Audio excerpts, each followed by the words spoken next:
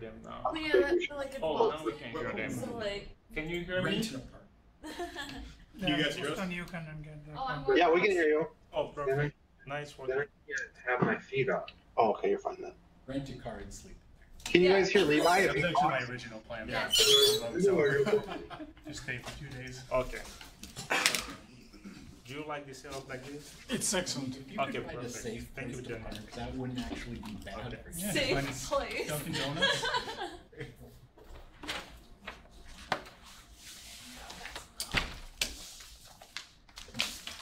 I can guess that we are waiting one more person. Oh yeah. You have your microphone?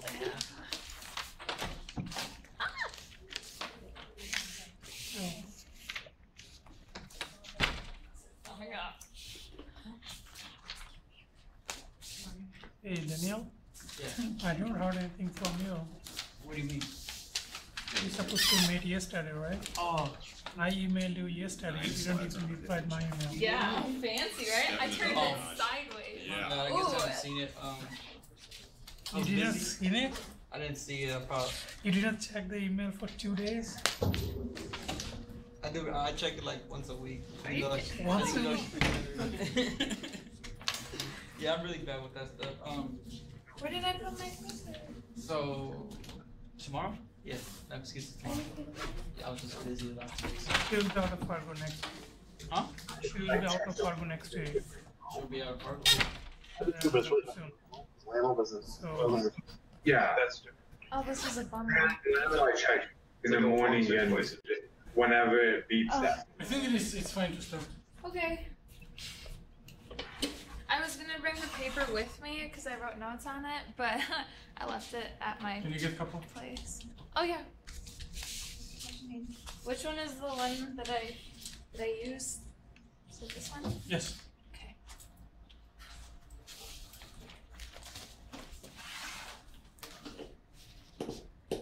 Alright, so I finally decided to go back and try and actually figure out why I was doing my research in the first place. So I just did some research on cadmium sulfide quantum dots that are capped with thioligands.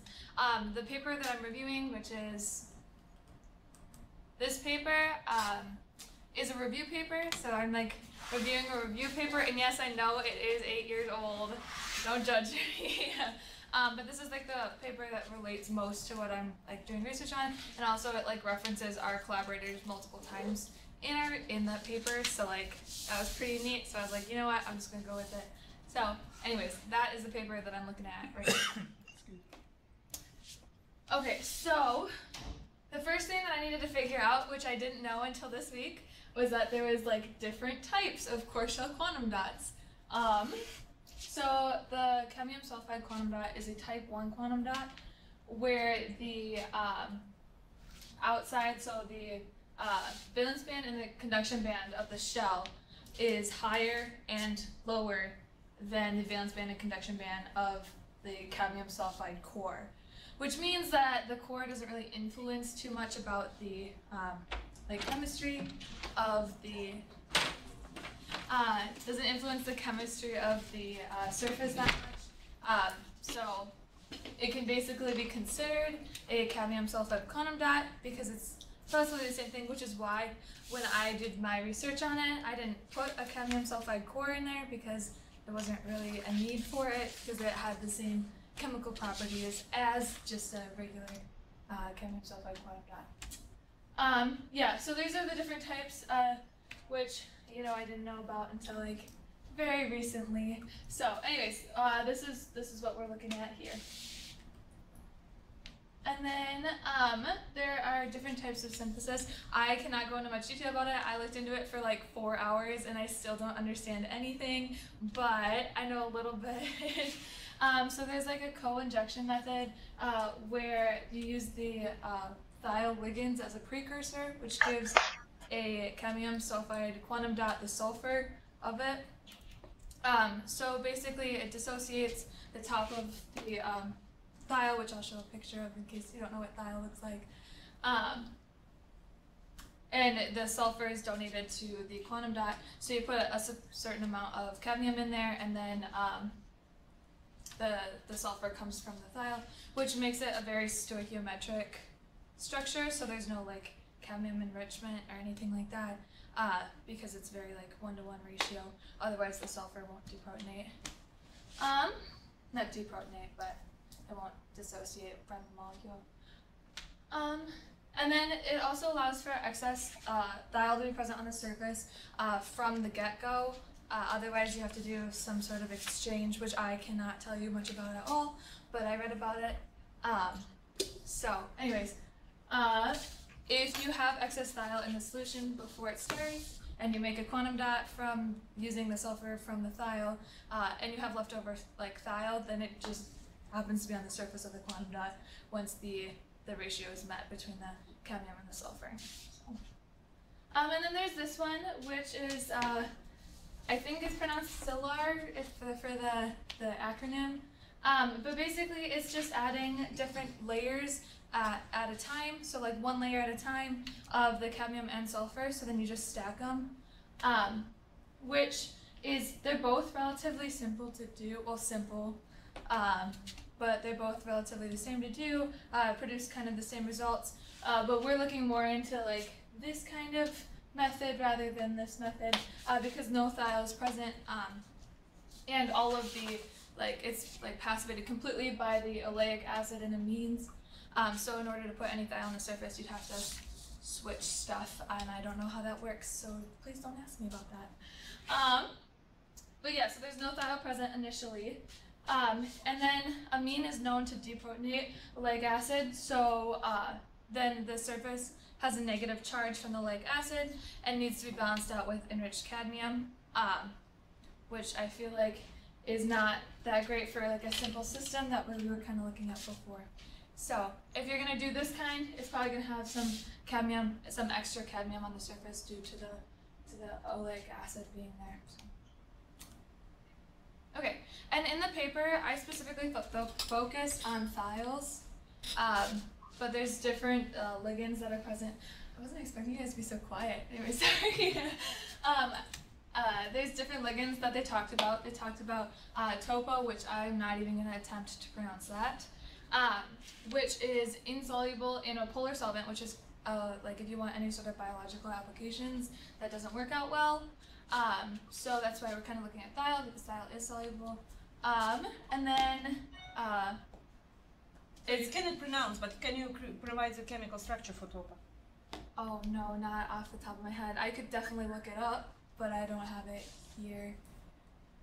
I actually did have it here, but I left my paper. Can you reconstruct it based on the naming? No. Phosphine oxide? I mean, no, I haven't gotten to that point in chemistry. Do you remember the structure of DNA?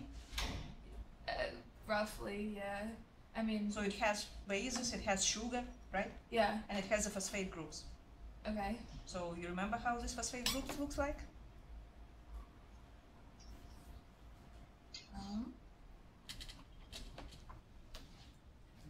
No?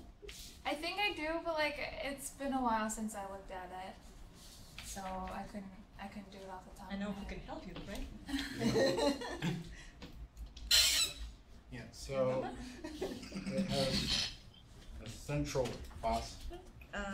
Can you maybe use a drawing I can pad do or, that. Here, we have a little whiteboard if you want. or in a board, yeah, so then you can just show to everyone. Okay. So we're doing the topa or the phos? Well, let's do topa, and then I guess, then this would be clear where the phosphate goes. So for topa, it would have a central phosphate group, and then we would have double bond with oxygen, correct? And then I got a thumbs up in the back. So and then you would have. And this TO stays for tree, I guess. How it's in the Greek or Latin? Tri-al, and O stays for the, I think, octa or something like this, which also comes from the Greek 8. So Yes. How to pronounce we it? have 3 Same as three octal groups Ac- on here. Actyls, how we pronounce it? So, Yeah, C8H H17, well, right? I wrote it as CH2 times 7. But there are CH3. 8 carbons in the chain. So yes. Yeah, I would not have gotten there. And in DNA, they don't have, of course, this carbon-based groups. It's just oxygens, right? So I mean, yeah, I've four. seen it a million times, but I've never like had to Well, pay attention to next it. time. So, okay. And it's attached to the quantum dot through the oxygen, right?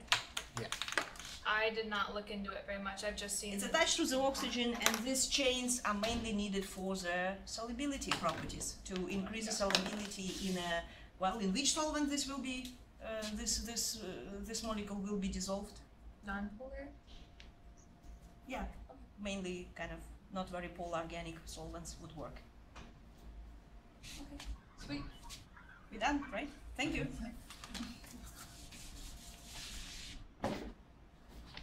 Yeah, I was gonna put a picture and then I didn't. Now I'm really regretting it. Anyways, it decomposes at high temperatures, which is also not great for any sort of biological applications. And then it also is toxic. I could not tell you why, but in all of the reports, that's what it said. Are they toxic? Are they really toxic? They're like not supposed. When I was reading the article, it was like, do not put in sort of any biological applications because they are harmful. So It's probably not eatable for sure, but I would not call these groups toxic. okay. Well, again, comparing to cat selenium Yeah. structures, nothing is as toxic as the quantum dot, but okay. And then it talked a little bit about amine, which they had some benefits to it. It creates a stable quantum dot, and it also increases emission, not significantly, but it does in some way. And then also carboxylic acid, which is what I'm going to be working on in the future. It has the same kind of properties to it, but neither of these have the same benefits as thiol as far as the increase in emission. Yeah. Alright. And then this is, I just wanted to show, okay, well you can't really see it, it's in the corner over there. That's what I use to represent the thiol groups, but there's a bunch of different types of thiols that you can use. They talk about a few different kinds in the paper, which I am not 100% familiar with, but I will talk about the using a different one at the end. But I just use this because, or like the methyl thiol, is that how you say it? Methyl thiol? I know it's meth something. Anyways, Can I ask a quick question? yeah. Do you have a picture of all of these components together at some point or not? Oh, I didn't put that on there. I do definitely have one. I just don't have it on here. Which Okay, so you have your quantum dot, right? And your quantum dot and the shell both are cadmium selenium. True? Is that true? No. So the core would be cadmium selenium, and then the shell would be cadmium sulfur. But I just use cadmium sulfur. Okay, so cadmium sulfur for the shell, and then you have the thiol and the amine both connected to the outside of that, Yeah. and then the topo dissolving all of this, right? Oh, okay. Well, Either. I haven't worked with topo at all. Usually you're not using all ligands. You use either topo or either amines, right? Or Okay. carboxylic groups. Well, sometimes it's a mixture, but typically people try to kind of simplify the ligands and not working in a mixture very much. Yeah. Okay, gotcha. So in this which- case, you're going to be using thiol and amine. You won't be using topo. Okay, well that's what I did for my research, but this is for the paper that is like a review paper. So like that's what I did for my research, but not what's listed here.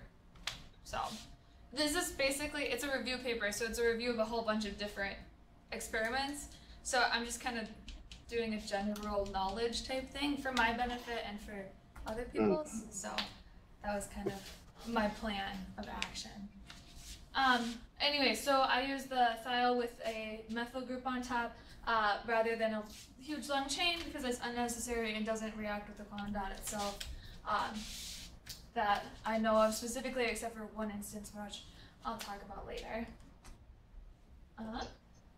Okay, so why would we use thiol? A positive of thiol is that the ligands help reduce trap states, which are on the surface of the quantum dot. So it just donates, I'm fairly certain, I don't know exactly the chemistry behind it, but it donates protons to those trap states so that electrons, not protons, it donates electrons to the trap states, so it's less likely that an electron will fall into that trap state, so it would reduce blinking and increase emission.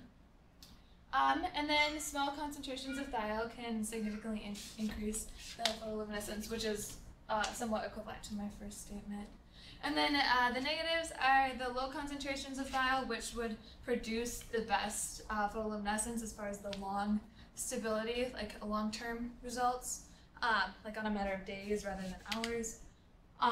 It takes a long time to kind of like see the effects of the thiol, and with large concentrations, it obviously is like a fast decay, so it's not really stable in the larger concentration side of it. And I have a graph of that later. And then also in different pHs, it can deprotonate into thiolate, which I'll talk about on the next slide. Okay, so thiol loses its proton to create thiolate. I know that most of you guys know that, but in this case, thiolate is both responsible for the increase and the decrease of photoluminescence, which is why we're kind of looking at it, trying to figure out whether or not thiolate can, we can like stabilize it, create a mixture between thiol and thiolate to result in like an overall bright quantum dot. So like a couple of studies, I would say many, have shown that thiol is not responsible for the photoluminescent change, it's rather thiolate. And so it reduces the trap states, but at high concentrations, thiolate creates its own trap states. So it's like a give and take, so you don't want, if you have too much thiol on the surface, you're gonna have too much thiolate, but if you don't have enough thiol, then you're not gonna have enough thiolate. And when you have thiol on the surface and you don't allow it to deprotonate at all, nothing changes about the quantum dot. And so there's no necessarily like perks to it. So yeah. Okay, and this is the graph. I really like this graph. It's a pretty old graph. It's from 2005, but I still think that it has relevance. So this is from our experimentalist. So the BME is this, and I don't know the chemical structure of that, but that's what it stands for. And it's just basically the concentration of thiol over like how much it is and over hours. So you can see that without it, the quantum dot, like without any sort of thiol on the surface, the quantum dot is pretty stable and like has a decent quantum yield over 100 hours. And then with like a small amount, you can see it goes up, it like increases significantly. And I can't really tell the difference between these two colors, so I don't know which one is which. I'm assuming that this one is this one. So your black one having 0 milliliters for your BME ligand, right? So first of all, we don't know what is BME. Second, then it's not a bare dot, it should have other ligands. And what are the other ligands in this case? You said that this data taken, like, again, this is a problem with the review paper. If you go with presenting review paper, you have to go through the citations, especially if you go into the results, especially if you show in the really data, right? You need to understand and you need to explain and be able to really represent the science. Right now, you're just saying, well, some molecule in some concentrations, too much general kind of ideas without really support. So what exactly is the synthesis for this case? In addition that they change the concentration, in which solution, what other ligands are present? I know this, but I don't want to give wrong information because I. Do you have your paper with you somewhere? It should be in a paper, right? Yeah, I had all of it and I left it. In your office? Yes. I know. I like got here and I was like, yeah. Anyways, it Is it cadmium selenide zinc sulfide particle? What? Cadmium selenide zinc sulfide. Zinc sulfide? What? Zinc. Zinc sulfide. Well, no, the structure of the quantum dot. But if they're not using the ligands, they still should have ligands on the surface. Then Then what No, are the captive ligands? polymer, yeah. Huh?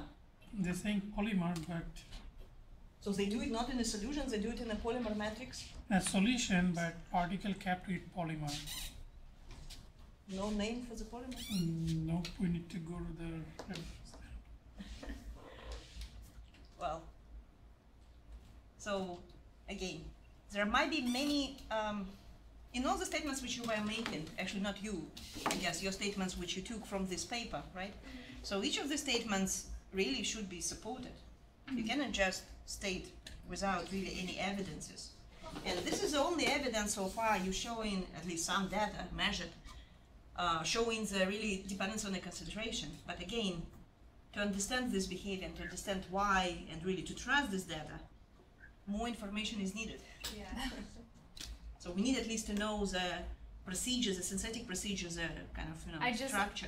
Like I don't understand it, so it's very hard for me to You don't relay information. gain just information from the paper, nothing else. They clearly say in which solution, in which conditions they were doing it, right? Yeah. And what exactly is the structure of their quantum dot. So it's cat selenide, zinc sulfide, first of all. Like your surface here, not cat sulfide, but zinc sulfide. Right? So it's a different actually structure comparing to what we were discussed before.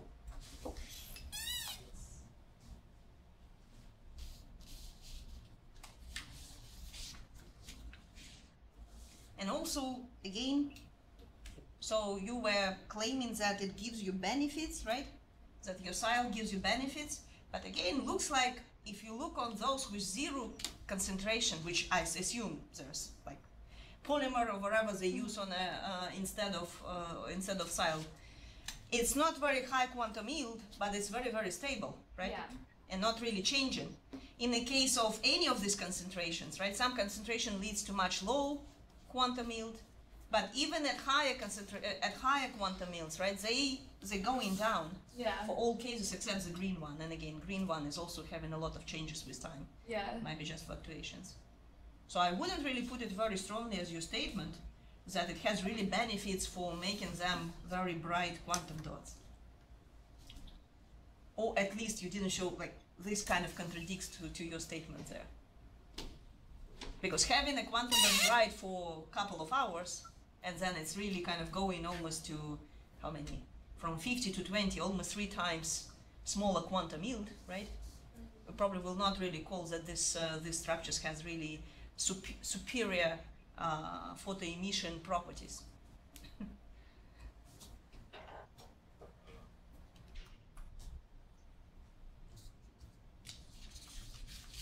Can I ask a quick question? So how come zero concentration of beta-mercaptoethanol actually changes over time, the quantum yield? What makes it change if you don't add anything additional to the system? I think just over time the quantum dot degrades. Okay. Yeah. So this is degradation in that short period of time, 100 hours? I believe so, yeah. This is why I don't think the quantum dot degrades. The quantum dot probably is staying there. So the chemistry on the surface is changing. You create entrapped states and it becomes not luminescent anymore. It's a quantum yield change. It's not showing anything about really physical degradation of the system. The quantum dots are very stable structures. They not degrade just because you wait for 100 hours. Right? So it's changing the quantum yield. So it means something happening with the ligands on the surface. There is a chemical reaction. Maybe they disattached, maybe they deprotonated, maybe they react with something else in the solvent, who knows. But something happens during this time so that their quantum yield decreases, probably due to the presence, like more trap states appearing after, I don't know, 10 hours, right? You really, maybe because the ligands disattaching from the surface. Mm-hmm. There are some dynamical processes, and again, this plot, of course, not answering the question why and what. It just Right. a matter of fact that in all cases, even in a case when you have whatever your beneficial concentration for having some quantum yield increased from 30 to 50 or to 60, right, twice increase comparing to the zero concentration, the black line. It's not really staying constantly, how say, yeah. So I think it's they call it photo bleaching or well, you can call it photodegradation, technically, right? So it means degradation in the sense that optical properties degrade. The system by itself stays, of course, as it is. I don't think that your quantum dot just becoming not a quantum dot after that. Right. It's a chemistry on the surface is changing. Mm-hmm. And it's a really very interesting question to answer why. And that's why actually you are doing research. Yeah, mainly to answer the question, not because science really provide these superior properties. They maybe not, but although they have some potentials, right? It's showing some potentials, but it also having this problem with reduced quantum yield. So knowing the mechanism, understanding what's really going on, helps us to first explain this behavior, and maybe then we can find a way to fix it, so it will be not degrading after, if we can treat it accurately or can control it accurately. Yeah. Okay. I have nothing more to add to that. But that's like the reason that I was starting to do my research on it, was because it showed some sort of progress with an increase in the quantum yield from thiol. So yeah, but clearly too much of it doesn't help anything, and not immediately, but over time makes it have no quantum yield at all. So okay, then there's a small snippet. I have only worked with cadmium sulfide, so I do not know anything about any other quantum dots that aren't cadmium based. But it threw in there something about how okay, sorry, 1 second. A quantum dot, like an IMP quantum dot, capped with topo has less than 1% efficiency, but then capped with thiol has 30% efficiency. And there was a study I didn't. Is it also from this review paper? This Yeah, it was just a small paragraph at the end, which is and again, they refer to some original work, right? Yeah, they do, and no, never mind. Yeah, but I looked at that paper, and that was significantly older, so I was gonna go and look through all of the different types of papers, but they're just very hard to find. Not find, but just read. So yeah, that's why the rule is not use the review papers for this type of presentations, because instead of one paper, then you have to prepare 1,000 papers which were cited already, right, to answer all these questions if people start asking you questions. Because in a review paper, this is really done just statements. Yeah. But the main question for research, for scientific papers, it's not really just the statement. We need to prove it, or we need to see the proof. Like I would say, you have the statements, and there should be a graph, same as it was in your previous slide, with some experimental data showing that, yeah, look, emission is increased by 30%. Here is the peak grows, here the peak goes down, or something like this, right? But it's not it's a problem with a review paper. Yeah. So be careful. For this type of presentations, it's not really the best choice, but okay. Well, anyways, my review of the paper itself, it's a pretty good paper, but there's some inconsistencies with what it's talking about, because it'll be trying to make a point and then it'll jump around and it won't finish what it's trying to say. So I had to do a lot of digging, but all in all, if you're trying to learn about any sort of how capping of quantum dots works, this is a really good paper to look at. And it talks a lot about how the benefits and the not benefits of capping it, of capping a quantum dot, the different kinds of quantum dots, not only cadmium sulfur, because that's more of a new, not new, but it's kind of starting to be used more than, but a lot of papers are focused on cadmium selenide. So anyways, and then it has a lot of information about surfactant, I don't know how to say that, but exchange, which I knew nothing about. But if you're interested, it does have an entire, the entire second half of the paper is about that. So if you want to learn about that, that's a great place to go. So there was a statement made, and I was hoping somebody could could clarify it, and I really wish I had brought my paper because I was gonna read the sentence that it was on. But it was talking about how the difference between monodentate and bidentate thiols, and I looked it up, and bidentate has 2 sulfurs on it, which they're just connected with a carbon, so there's a carbon and 2 sulfurs. Then it's not a sial, right? Yeah, that's what I was thinking, so like I don't understand what... Brandon, am I right? We call sial which has just 1 sulfur. Right. Yep. If there are 2 sulfur, how you call this compound? Like carbon and then 2 sulfur attached. Levi also should know. I think it's a bicarbon. No, it was the stuff. It was the title that we used with Andrea. Bicarbonate, I think. Okay, well then I'll look that up because that did not make any sense to me. So anyways, that was something that was inconsistent through the paper. And So in other words, you find the typo in this paper, right? So like technically they should not really use this language. Yeah, it was very confusing. And then they just like ended the paragraph after that. So I was like, all right, I don't know what's happening. But I thought that maybe someone would know, but people don't really look at it. So, and then I just have one. So this is a paper that talks about this ligand being passivated on the surface. Again, I don't have any of the specific information on it, which, you know, second thought I definitely should have. But so a preformed cadmium selenium quantum dot, which is not particle, I just put that, was introduced to thiol, and like this particular type of thiol, and a single thiol, this kind of thiol, quenched emission by 50%, which was very confusing to me because why would that happen? But this is the explanation that they gave for it, was photooxidation of the ligand occurred creating disulfides resulting in photoinstability. So if anybody can help me out figure this out, that's a paper. I don't understand it at all. So yeah, anyways.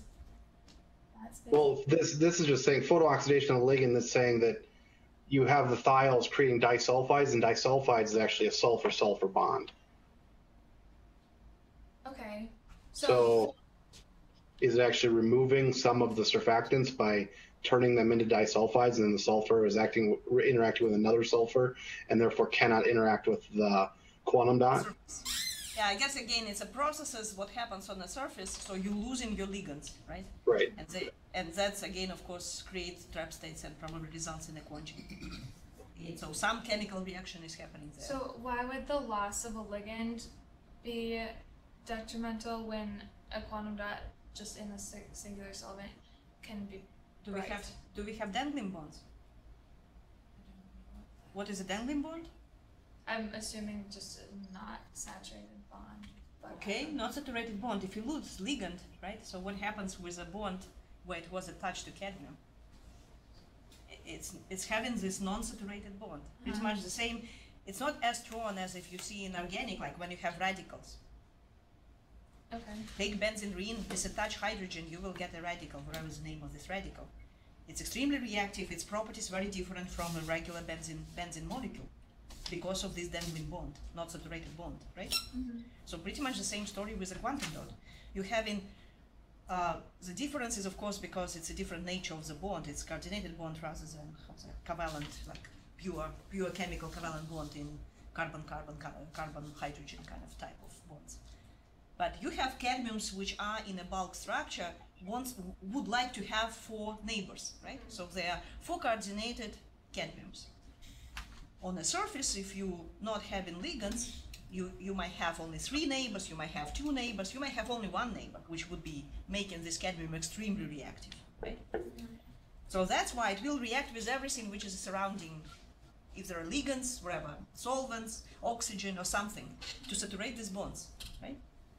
And if you're not controlling it, some ligands like oxidation processes usually not doing good things with optical properties, right? So same as you saw with your sialate. Like if you have a sialate, you have your lowest transitions really associated with these orbitals just sitting on the sials, not dealing with the quantum dot at all. Of course they're not luminescent. Of course you're losing your luminescence. If you just just lose proton from the siles and you have many siles on the surface, right? Okay, yeah, that makes a lot more sense. I was very confused, so. So in your structures, when you work with this small Cat33 selenium 33 or Cat33 sulfide 33, and we don't put ligands on the surface, right? We optimize, and we still, if you look on the absorption spectrum, the low states are optically bright, optically active, right? The question is then, oh, why it's optically active? Why are we not seeing a quenching? Well, because of the reconstruction of a surface. Again, if you look on your structure, you can see how much it changed compared to the bulk. So you have really changed, and like your cadmiums on the surface is really different. The bond lengths, cadmium selenium or cadmium sulfide bonds on the surface becoming longer, comparing, and they shortening in a core and they elongating in a shell. So this surface reconstruction change in the geometry kind of compensate for these dangling bonds. Okay. They kind of heal themselves. That makes sense. Right? However, it's a very rigid structures. So we were taking really 1 nanometer quantum dots. You have just one, number of atoms. Like the size is so small that they can really move. Now, if you put several layers, like you start with this, then you put layer of Cat selenium here, then another layer, and like 3, 4 nanometer quantum dots, right? Of course, the surface becomes much more rigid. It cannot, like your core is heavier now, right? It cannot change the length of the bond lengths in the core as easy as if you have just 12 or how many atoms in your structures, in the 1 nanometer structures. You will have now thousands atoms in a core and even more on a surface, right? So then if you go to real size quantum dots, the surface reconstruction cannot take place as efficiently as it does in a small quantum dots.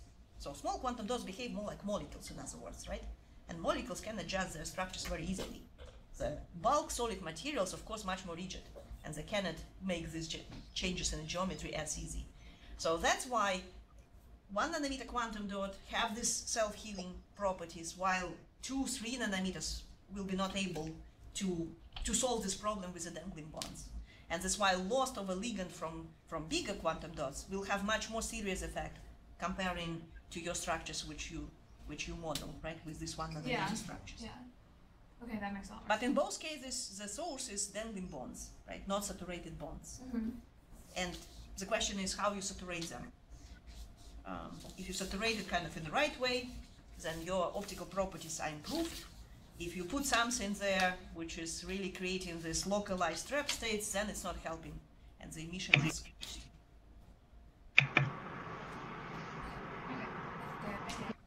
roughly. Anyways, that's it.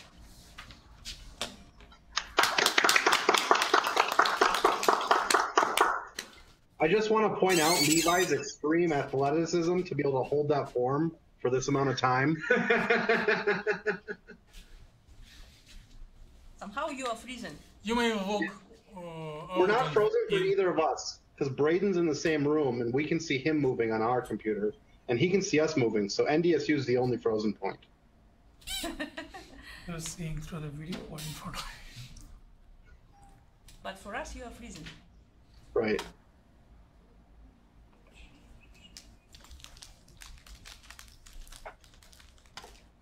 Oh, maybe we still have questions to Alisa.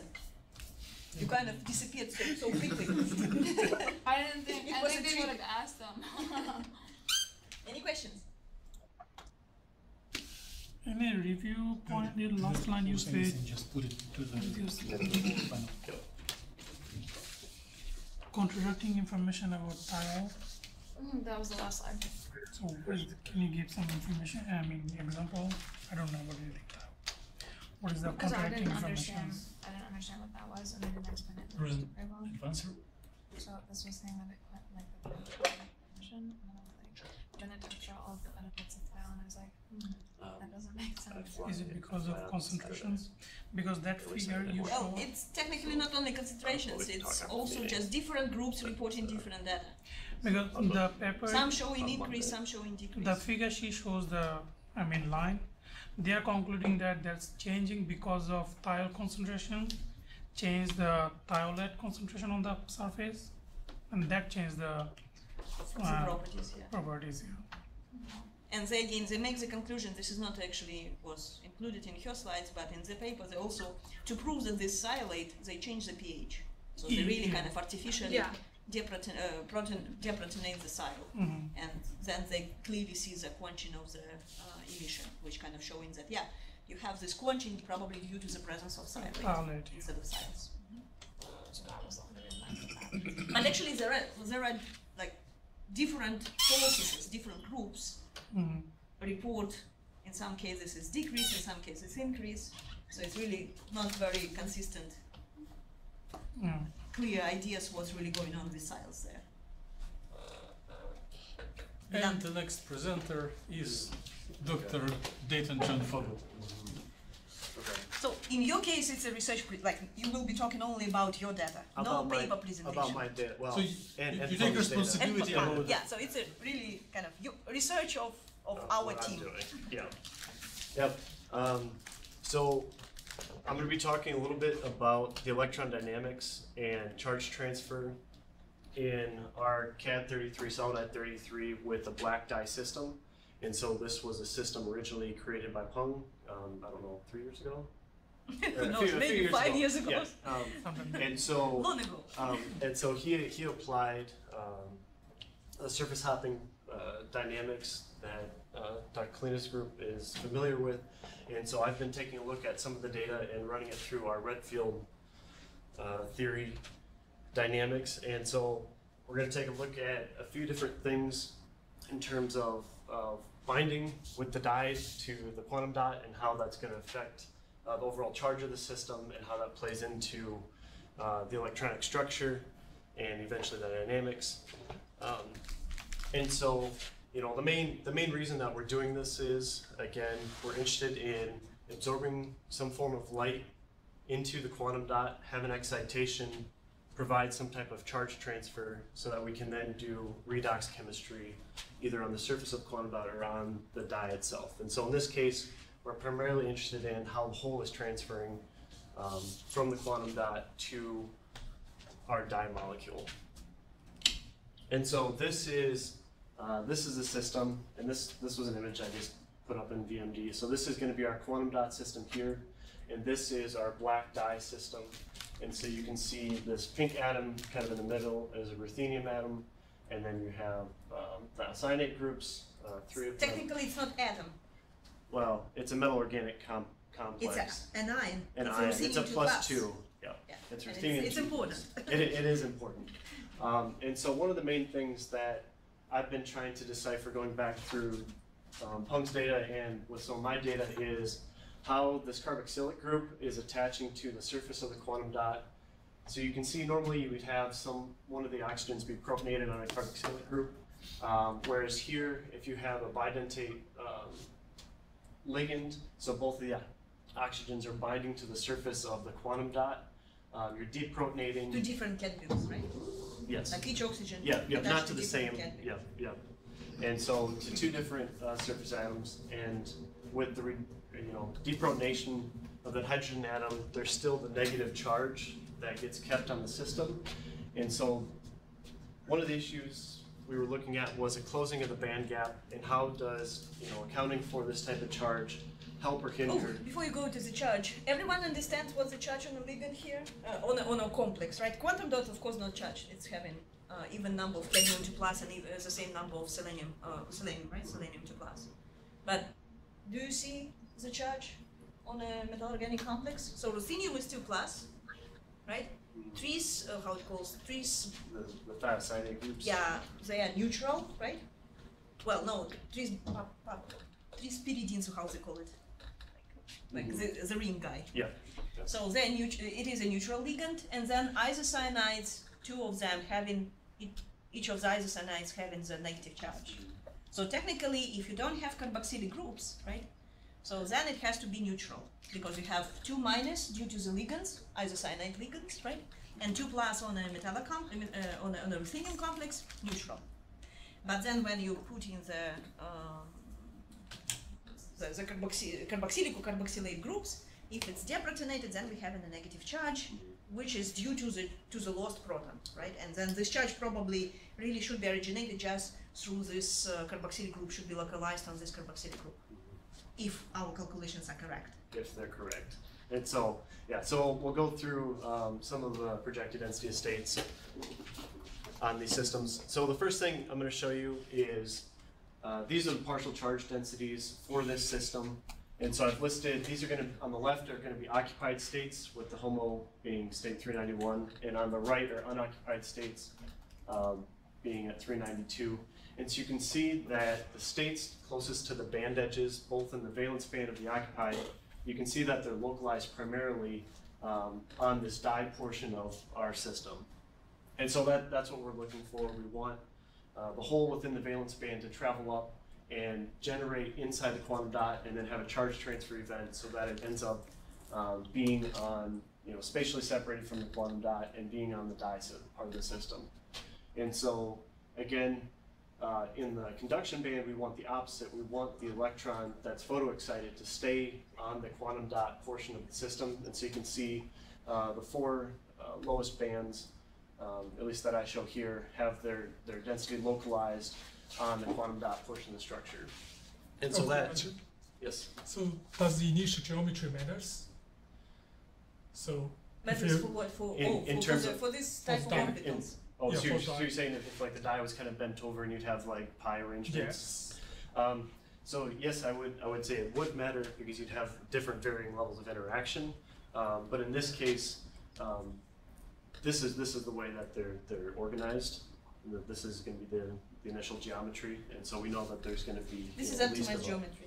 So there's really, if it's creating a bond, right? So there is not really a lot of like if you change the question is, you thinking about just changing the angle, right? So then I would say it's probably pretty much optimal angle. It's very rigid because the structure of the die has to be octahedral, right? So you don't have really flexibility to change the structure of the die. So that's why the angle is really kind of fixed. It cannot just be completely flat or like that. Of course, it deviates a little bit, and when you do dynamics, you probably will see how this bending angle is changing. Yep. But it's really very small effect. Like you're not expecting that it's completely laid down parallel to the surface or something like this. It's pretty much perpendicular, and it's due to the rigidity of both. Of course, quantum dot is very rigid structure. This one is kind of rigid due to this octahedral. You cannot really change the angles of the bonds because then you will lose your octahedral structure at that moment, right? Yep. If you're talking about how these things will be affected by placing this ligand or this dye on a different facets, let's say not to the bottom but to the top, I think we don't have the answer, right? No. We didn't try. No, I mean there are, well, and part of that was, briefly looked at, but inside, so the bulk slab of the CAD sulfide, then you cut out the quantum dot portion of it, you can see the different layerings of the system, and so there's a little bit of a different surface reactivity in them, but this was kind of what was decided as this is going to be best fit. And so same thing, because you have these two oxygen atoms from the carboxylic group binding to the surface, it's also going to take out any other type of play, even at the anchor group, that might have some type of rotation effect. But what we did in the previous studies, not with this complex, but with ruthenium bipyridine complex, which is very similar to this one, but with neutral, there is no isocyanized groups.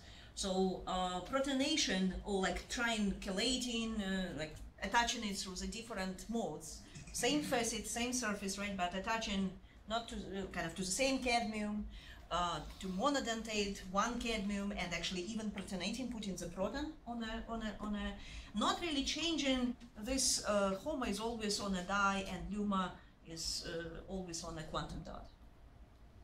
Well, I would say LUMA is not always on the quantum dot. For the it might be on a die as well, but HOMO is always on a die. Mm-hmm.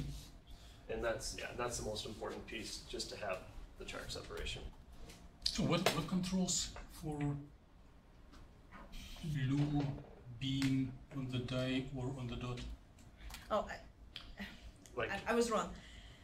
What controls the charge on a ligand? Okay. Not on a carboxylic group, but charge on the actual ligand. Mm-hmm. So because we have in this kind of shift between the orbitals from the die versus orbitals on the quantum dot, so they kind of too much stabilized if you have neutral ligands comparing to the quantum dot states, and they becoming less stabilized or more destabilized, means they're moving and then they kind of introduced to the gap of the quantum dot, making HOMO being on the die, right? Mm-hmm. If we have negatively charged ligands. Like we checked it. We changed isocyanates by chlorines, and it was pretty much the same electronic structure.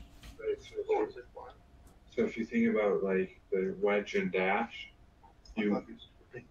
Oh, they can hear me? My bad. Sorry. Yes. So in other words, this energy alignment or kind of origin of these states is much more sensitive to the type of the die by itself rather than to the geometrical features. How is it attached? What's the linkage group? And what's the surface? And so. Can I ask one quick similar related question? Does the presence of the quantum dot change the structure of the complex itself? Not. So for example, it looks like in this particular figure, or in these figures, there's that cyanide group almost looks like it's taking something that would deviate from an octahedral orientation in the complex. I guess it depends. Like it's a two-dimensional. Like if you were looking at it in 3 dimensions, it's octahedral, right? Yeah. It's preserved. It's octahedral structure. It is okay. Yeah. It just the projection due to this 2D. Yeah, 2D I could turn it around a little bit. It would look better. Okay, gotcha. Yeah. Okay. So one of the things that we were interested in is, well, so I talked about putting this charge on versus not, and trying to compare what we had versus what we can get. So in looking at two different ways, so I can take that whole system, and I'm not going to mess with the number of electrons. I'm just going to put the system in. I'm going to optimize it. I'm going to see what I get. And so doing that is what I call this no charge. So it's neutral. Although you're supposed to have minus on a carboxylic group, but you assume that there's no charge. Right. So I'm not adding any charge to it. So it may be that, you know, it's not quite correct, but I haven't added any charge to it. It's just what the system can calculate. And so that's what this no charge is. And so it also corresponds to the blue in this density of states plot.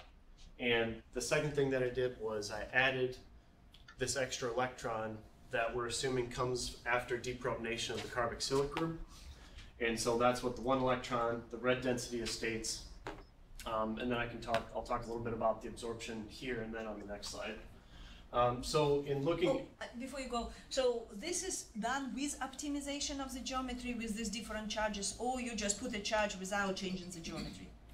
So these ones were taken as, so I have them both. I think these ones were the single point calculations, but I have them optimized with and without. And I think you also have orange. If I have orange, there's not supposed to be orange. Am I the only one who's seen orange? Does it look orange kind of down here? No. I think where the red and purple overlap. Okay, so yeah, so when I turn down the transparency on the red, maybe that's why it looks a little different. That way you could see them overlap. I see. When it's covered with blue, then it's kind of more red. Yeah. Okay. Yeah. That makes sense. So yeah, so the blue is just, you know, the neutral system, and the red is with this additional charge that we're assuming is there. And so you can see, you know, there's a shift. Let me see if I have it right side. Okay, so this is the two of them separated. Can you guys see? Anyways, so I'll just go back.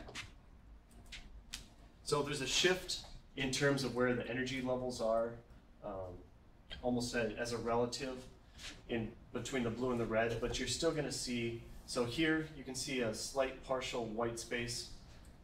So this is one of the things that I've been trying to do, is get a complete convergence of the electrons in, you know, single point runs and optimizations, because it's not like everything is filled to 1 or 2 electrons.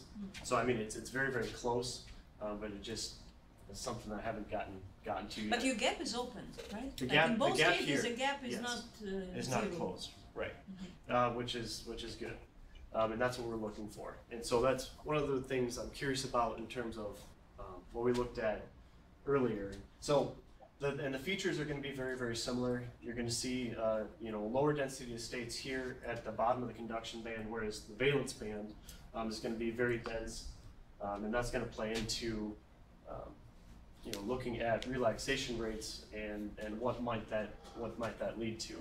John, can you show by your pointer the valence band top? So the top Yes. One case in and both then of the them. second Okay. case. So in Mhm. so for the neutral, this line here is going to be the top of the valence band, and for the charged, I mean it's So basically right at the edge of the field area doesn't go up to black line there. just slightly.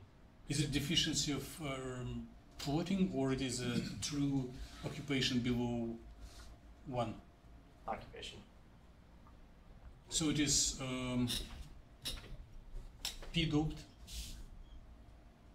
like But missing. your Slightly, backup, a little bit. what is it? Like it's Right, around right, 1 so- electron volt, right? Or Mhm. So half of here- electron volt? Yeah. So Least. here so this is this will be cleaner. So this is just a single, just one of them. So this is With a charge? no charge. No charge. This is the one with the charge. But they're very, very similar. So yes, you're going to get, an open gap, whereas this one has something similar towards the top. And I'll talk about that a little bit later, because when I was looking along the dynamic trajectory and doing these PDOS, where the Fermi level would vary between, two different states depending on that partial occupation. So ideally there's going to be an open gap, and I believe that it should be filled. It's just that where the Fermi level is relative to the calculated energy states, it has a partial occupation just above it. But again, we don't have this even small deviation here, right, from your completely filled versus partial filled population, right? We don't have this problem when we put a negative charge, as it's supposed to be, right? So then, like then your black and red completely. it's very, very, it's closer. Right. So with the additional charge added in, it's going to push the Fermi level up above And any state that has then you have a population pretty in it. distinct kind of here. Then here is then you know this is it. occupied, this is unoccupied. Right. So Okay. instead of having 0.7, between. it's going to be 1 point something. So it's going to be a higher occupation. That's kind of the cutoff line in VASP for how it does that. If it's above 1 and less than 1, that's where the Fermi line cuts off. But I still want to talk about in the last slide. So looking at this projected density of states. So this is solely for. I got slid a little bit. These are relative percentages on the atom types for the HOMO orbital. So with this no charge, you see the bulk of the orbital population is located on the selenium atoms and on the cadmium. So that would signify that they're supposed to be on the quantum dot instead of being on the die like we looked at in those partial charge densities. And so with the 1 electron, then you're seeing a reduction in the selenium occupation as well as the cadmium occupation, and you're seeing the primary localization on the ruthenium, the sulfurs, your nitrogens, and your carbon, so on your actual dye portion of the material. So I think that gives a little bit of a clear indication on which way we need to go if we need to have our occupation on the HOMO on the dye portion of the material. So adding this charge into the rest of what I'm doing is what I'm working on currently. But that was just kind of taking a first look at this and saying what's going on with and without the charge. This is absorption spectrum on the And right? these, yep. And so I'll show this. I think I know I have another slide in comparison with what Peng had for his. So in terms of our absorption, so this no charge system again is here on the red, and the added electron is the black absorption. And so by providing, this extra electron to the system, now you have a filled occupation level. And so when we're calculating our oscillator strengths and our absorption values, you're not going to see this small red curve here being some type of artifact saying we have an empty state that's not really empty right at the edge of the valence band. But looking at the main spectral features, you see. Before you go there, so I kind of want to return back to Dmitri's question when you said like it's a p-doping, right? You said like, looks like it's a p-doping state, right? When we not put in the right charge, it's really like we dope the system, well, p-doping because we lost the electron. And that's why this level really behaves pretty much the same as we just almost, take almost like a and small trap state make right it at go. the edge of the Oh, okay, nice. Yep. So I mean, Which also kind of a note, especially related to the kind of a little bit related to what Alisa was presenting, right? So we can say about that there can be quenching of the luminescence or any kind of change in the dynamics due to the changes in ligands, like chemistry or attaching, disattaching of ligands. It's also possible of charging, recharging, which might be just the charging through the solvent again or something, right? And that's why this kind of artificial behavior might be really kind of just, we can think about, yeah, it should not be there in ideal case, but technically it might be some modeling of the model with extra charge, or kind of, in our case it's positive, like I say, it's neutral means we lose an electron, right? Which can be also used as a formation of the defect, and again, affecting the emission and affecting the overall optical photoexcited dynamics, right? So overall, I think we still can use this data, but just we need to interpret it in a way that suppose that we charge the system, means in our case it's becoming neutral, which means it's not in the right balance charge. So it's adding this state, which is kind of doping, very analogy to the doping associated state, and yeah, well, absorption spectra also a little bit affected, especially in the lowest energy states. And that's part of it too, because you can more or less make the assumption that it should be charged. It's not hard to go back and just artificially implement that for the remainder of just saying where the valence band edge is. And so in looking at the features, so I only plotted it out to 4 electron volts, which is just going to be right at this major peak here in this graph. But when you're comparing the charge and no charge systems, you can see that the features are very, very similar in terms of shouldering. There's a slight redshift, in your neutral systems kind of coming off of here, but it's not major. The biggest thing for me was in looking at where these major peaks occur, primarily very, very close to 2, and then here close to 2.5, is making sure that they compare with these major peaks, which are calculated out as a quantum dot to quantum dot, because we want the quantum dot to be the photoactive material. That way you don't necessarily have any type of photo degradation to the dye material that's on the quantum dot surface. And so this quantum dot to quantum dot, major peaks are here, coming up just shy of 2, similar to these here as well. And then you have another major peak set here, close to 2.5, and then the relative intensity isn't quite as high because I didn't take into account every possible transition that might occur in the quantum dot, but the same shaping is here as well. And so that's what I was looking for. And then again, here just below 1.5 EV, you do start to see some of these smaller absorption peaks that correspond to some of the dye to quantum dot or quantum dot to dye within the system. So overall, fairly happy with at least the shapes and where the transitions are coming from in relation to what we've had previously. So the bottom one, it's again for which system you have in the bottom? So this,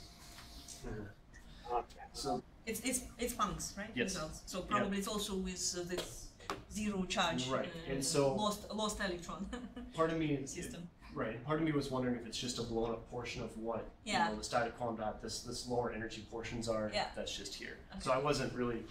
I want to. I guess it's literally red and black lines from this curve. Which is up here. Dye to quantum dot and dye to dye. Yep. So that's what I'm assuming there.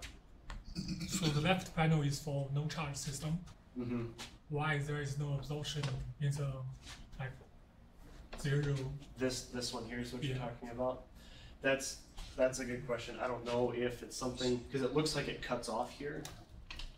So I don't know if he didn't go below he might something just like this. He might have stopped it, or depending on the Gaussian broadening.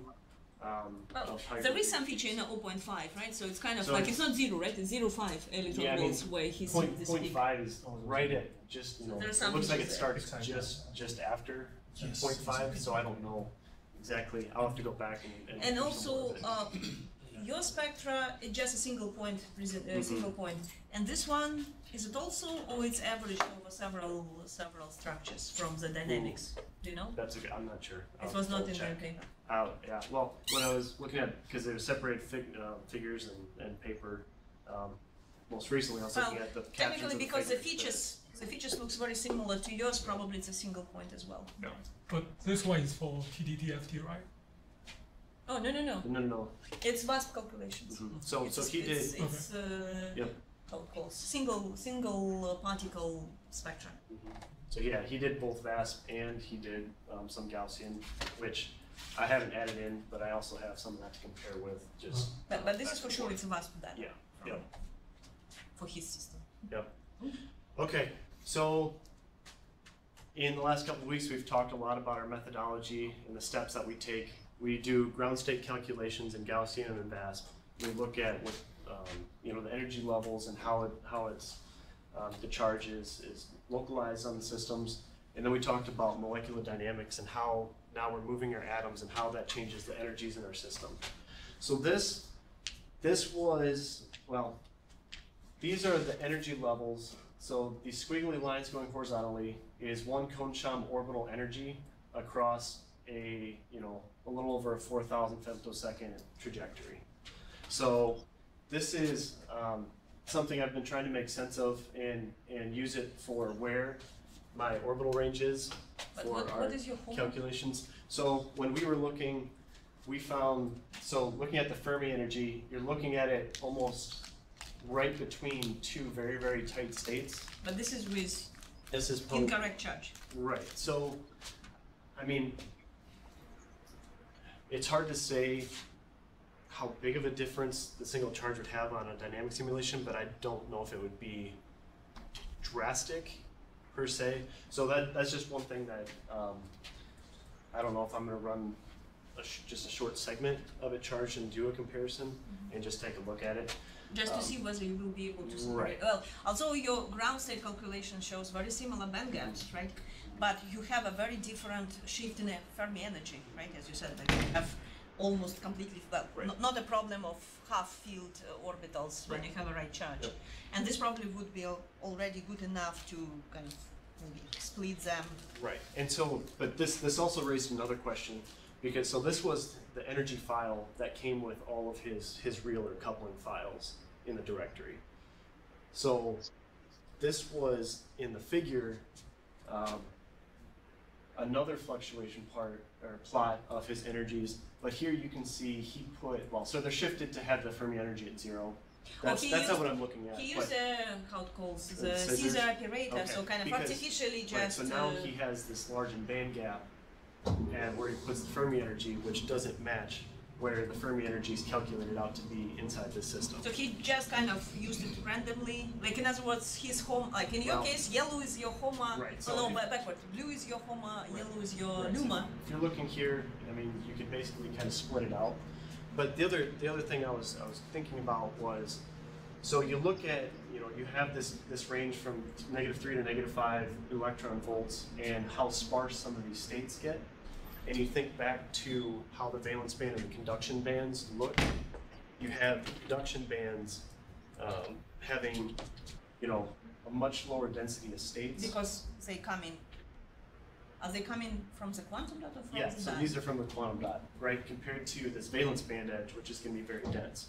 And so part of me is curious about where these fluctuation energies are coming from, because to me it would make more sense, because you'd have, the severely dense population of states be close to the valence band, and then the top of the conduction band is going to have a few more of these states that are localized on the So but that's. We need to put a charge and see how the dynamics goes. Yep.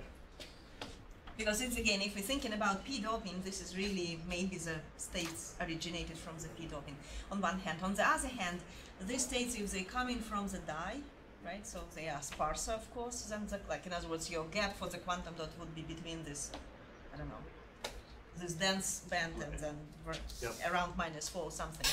And these sparse states probably coming from the ligand, which of course we expect they have to be more splitted, more discrete. Yep.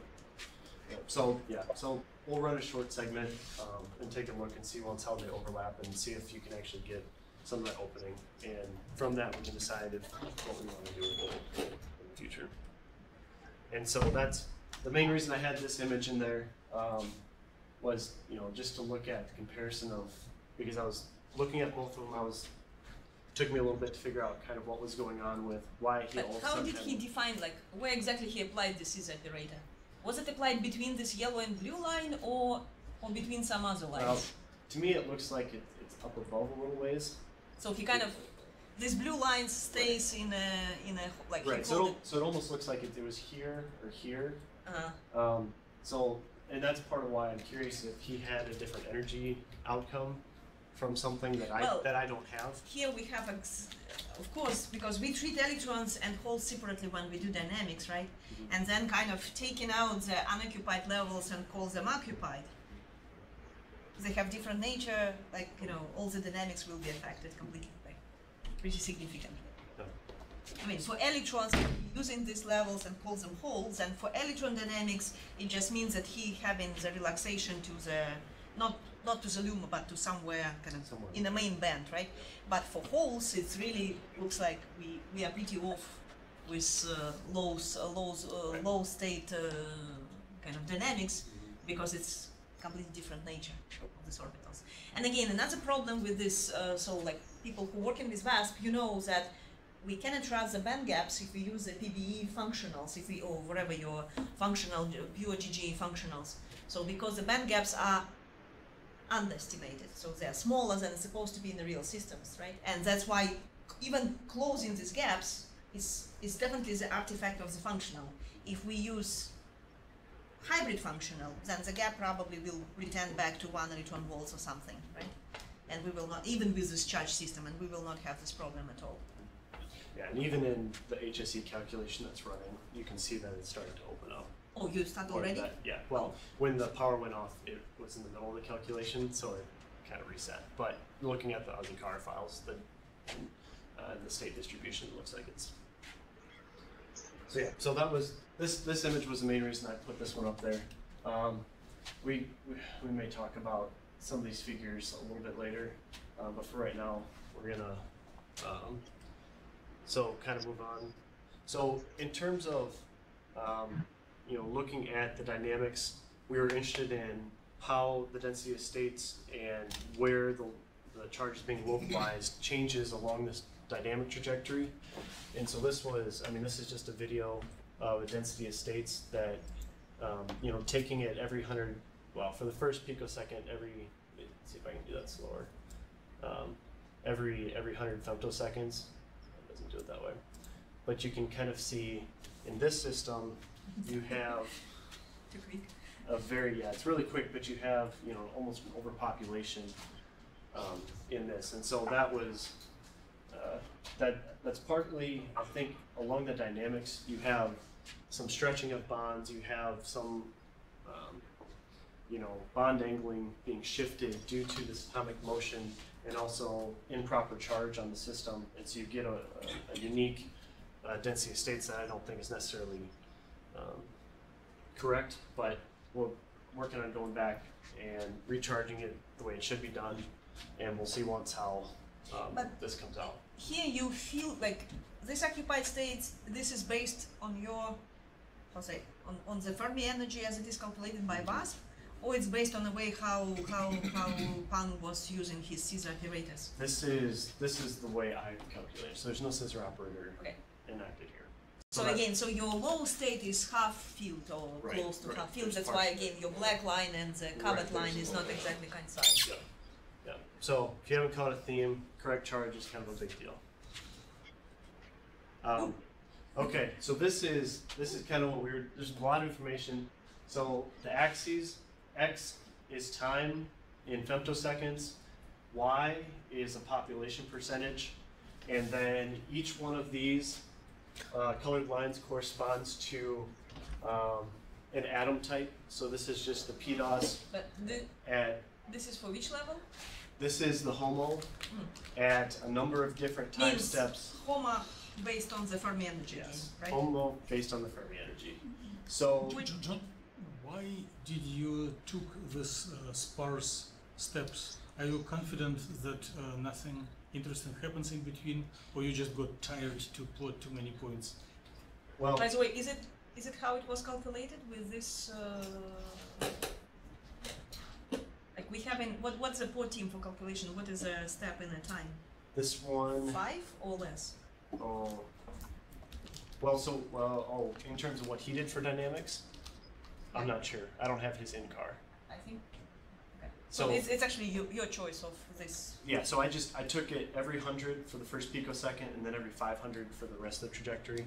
So part of it is I wasn't sure how we were charging the system, so I didn't want to just burn through a ton of resource and lock everything up. So I took a sparse density of this. So I'll go back and do this. I've got a script ready to run every femtosecond, but maybe we'll only do it for like 100 or 200 and see once how it goes.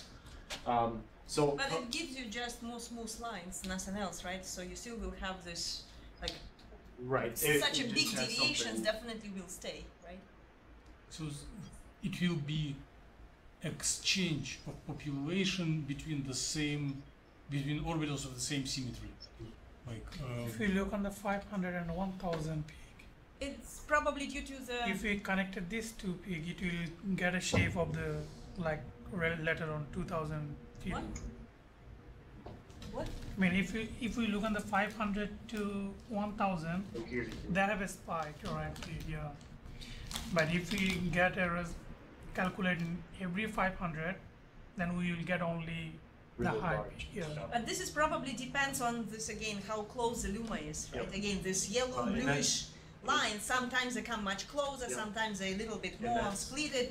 And probably at higher, at longer time, they have a little bit increase in splitting, and here they really kind of almost degenerate, and that's why you have this. And that's a huge part of it. So in looking at where the Fermi level cut off, is it again same as in your ground state calculations? So what is supposed to be luma is a quantum dot state or not? It's supposed to be. It's supposed to be die.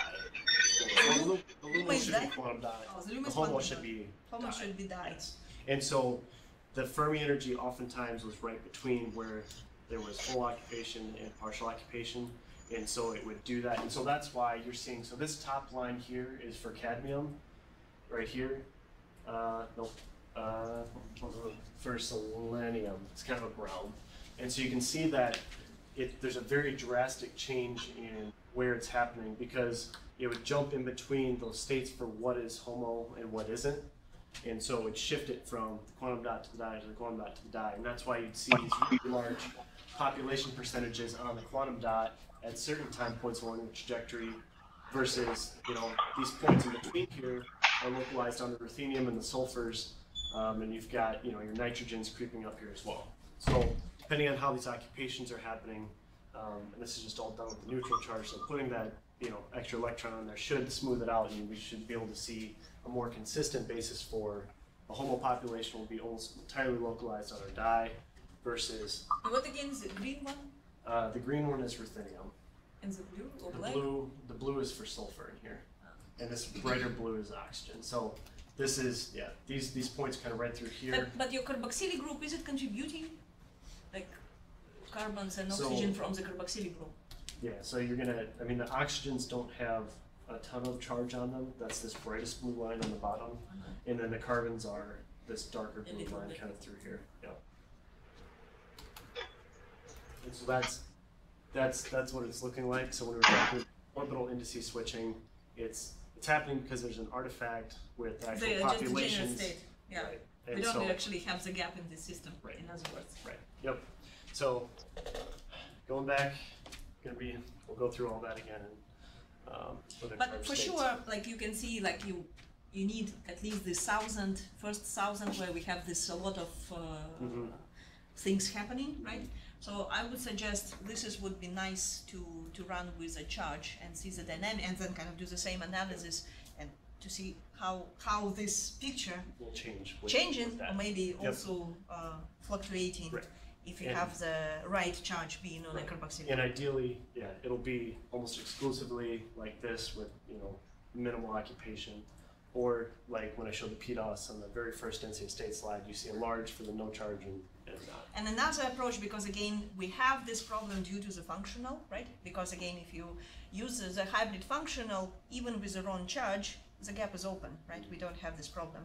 So, which means again, another alternative would be to rerun everything with HSE or PB1 functional to open the gap and then again eliminate, get rid of this problem. Yeah, and so when this is done, when the HSE is done for the no charge, I'll compare it to the charge one that's running, and just we'll look. I hope you're not waiting. You also run this job right away. Right? Yeah.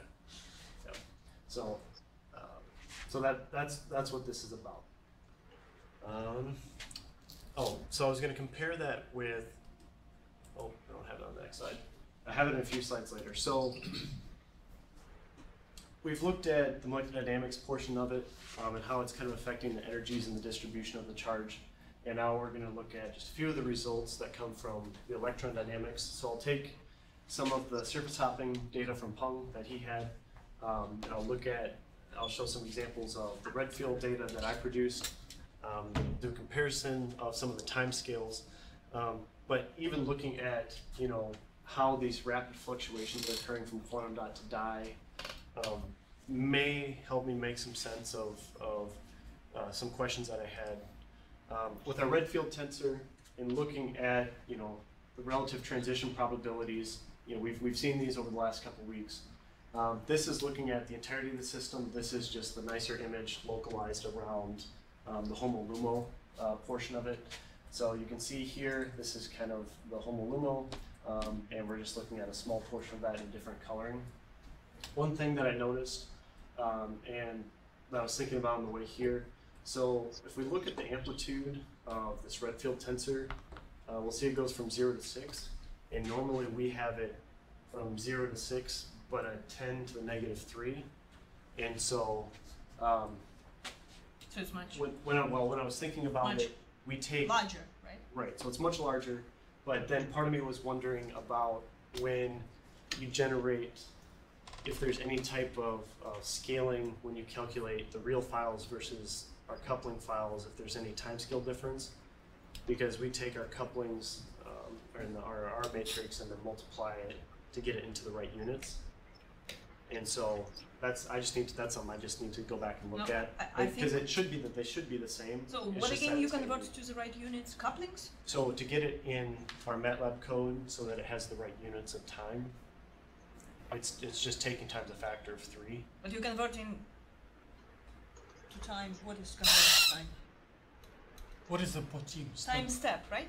This was my question. I think we typically have a port, if port team equals to 1, right? So then the time is just femtosecond, so it's a real time, right? You don't need to convert it to anything. Right. If it is with a larger step, which is typically for inorganic materials, I don't know, for silicon you also were doing this or not? Same stuff. One? Oh, but for titanium dioxide, you were taking larger? No. Taking 1. Oh, okay. But yeah, so for cat selenite, lead selenite, we make in port team 5 means you kind of have a larger step you don't have any in a time. vibrational frequency slower than that, or faster than that. Yeah, but I think in this system, I hope he didn't do it. I hope he was really doing with every femtosecond. Right. Then there should not be any units conversion or anything, multiplication or division. Right. No. But anyways, so these very large, tensor elements or transition probabilities leads to very, very fast relaxation times, which is ideally what we're looking for. So what we want to have happen is this probably again based on the very high couplings. Like I think if we compare just the average, like if we calculate the average couplings, and I have the scripts, Jabet can help you with it. How you can calculate. This is basically an average over all your couplings. Okay, yeah. So I think it's also would be much larger values comparing to, let's say, just bare quantum dot or like other systems you were working on. And again, this might be really due to this artifact of the degenerate state, because in a couplings you also have energy difference is also contributing, kind of in your I think it's in a numerator or denominator. Don't remember where it is, but it definitely contributes to have you write. Like again, you have this energy splitting right in between the states, is already kind of inserted to the couplings. Right. So if you have degenerate states, of course your couplings is growing just due to this fact. Plus, it's also kind of artificial delocalization, or how say, hybridization of orbitals. If the states are degenerate, then any quantum software will just decide if the state is degenerate, then where it should be localized, on the quantum dot or on the die. Or maybe it's a superposition, right? And then if it's a superposition, then this is our hybridized states. And of course, then your couplings not coupled between localized orbital quantum dot versus localized orbital of the die, and then just switching between them during the time. It's really just hybridized state. And then of course the couplings will be huge. So there are two artificial things. There are two artificial kind of effects which both just originated through these problems that our homoluma is too close to each other. And so these are two examples of the timescales for the electron hole relaxation using Redfield theory.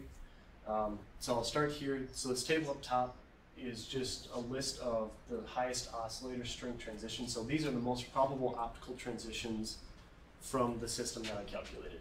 But can you say where you excite? Like if you go to your absorption spectra, can you just kind of at least roughly say where you excited? Yep, so I'll highlight this first before I go back there. So this D is just the excitation energy. So we're looking at energy differences between I and J of, close to 2.2, 2.7, 3, so, but 2. which 8. peak it is? Like so, it's your second peak or? Yep, so it'd be close to the secondary peaks. So because we're looking at, this 2.5 region, and then close to, again, 3. So then we're looking up here. So these. Oh wow! So it's really excited very high. Yep. So there are some here, and then at these major peak points is kind of the distribution of where those absorptions are coming from.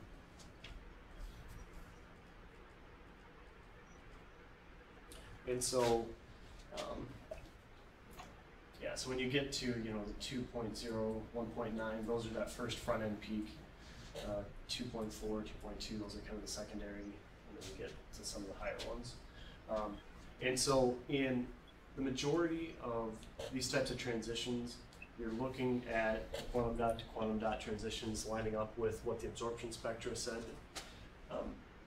And if we're looking at these dynamic plots, we're looking at this red is where the electron has been populated, blue is where a hole's been generated. And so you can see that, even on a log scale, I only have it plotted from -3 to -1. So we're looking at a femtosecond to 100 femtoseconds. And the relaxation times are happening here, just past 10 femtoseconds. So we're on a scale of, tens of femtoseconds. So it being an ultra fast relaxation process for both the electrons and the holes in almost all of these. Well, for electrons, you're already there, right? It's nothing to relax, actually. Right. You're already at the edge of the... But for holes, you are having a super quick... Right. And I mean, it's... So part of that is, these tensor elements are going to be really large, and so the transitions are going to be calculated fast. But can you really... I guess you didn't check, but where you really excite? You think you're exciting the quantum dot to quantum dot transition at this kind of brighter state? So I'll put the same PDOS data that I had earlier, and I have it for these states. I just didn't print it out here, and so then you can see where it's kind of localized to where it's going. And so, the good thing is they're both on the same magnitude of the time scale. Because it's important to have both of the charge carriers be at about the same rate. That way you don't have a buildup of one and have recombination occur. So again, 100 or 10? 10 femtoseconds.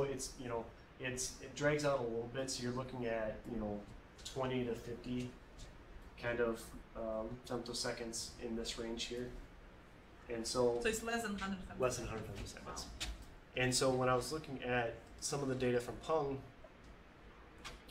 looking at his type of exponential fitting to the electron and hole relaxation, well, here's his 100 femtosecond mark, and you're seeing the bulk of the relaxation occur inside 50, 60 femtoseconds. So, both methods are giving very similar results even for both the holes and the electrons. And so I'll have to go back and talk to you guys a little bit about where you decide that relaxation occurs. But I mean, just fitting those rates to the exponential fit, they're going to be very, very similar.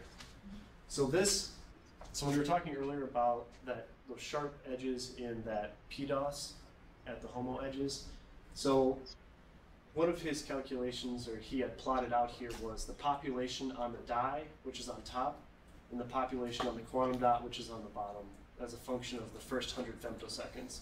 So you can see on the die, it starts at 0, and the quantum dot starts at 1. So we photoexcite the quantum dot, and as we go through time, you're looking at the electronic population, and then you get to this area here where you have these huge switches of the charge hopping from one to another.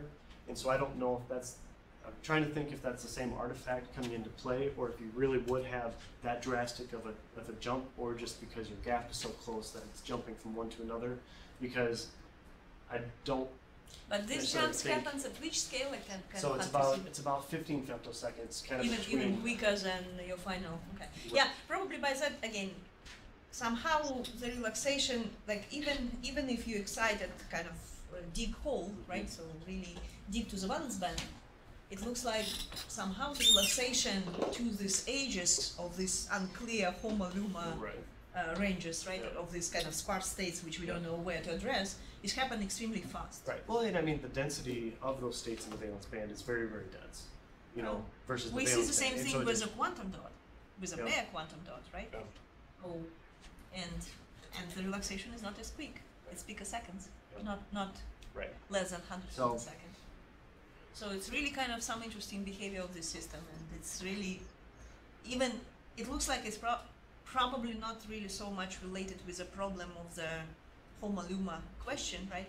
Because for electrons for sure it does, but because you excite it very close to the edge of close to the band, what we call band gap. But for holes, it looks like you're exciting it at almost 2 electron volts below this strange area, right? So means that you should be there kind of in a regular quantum dot states, and it's reaching this age of states very, very quickly, which is really strange. I don't know what exactly is the origin of this behavior. I'm going to ask you a question, which Daniel may answer on Friday. So, do you see any connection between this feature and the approach practiced by Oleg Prezhdo in his papers, by splitting electron transfer, charge transfer onto non-adiabatic component and adiabatic component? Would it be possible to call this adiabatic charge transfer? I'm not telling that it is. I'm wondering myself. If you return back to your figure for the density of for the fluctuations. Yeah.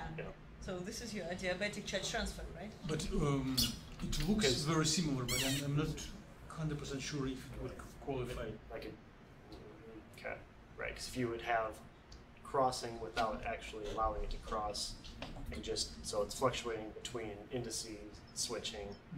Well, yeah. Yeah, I mean.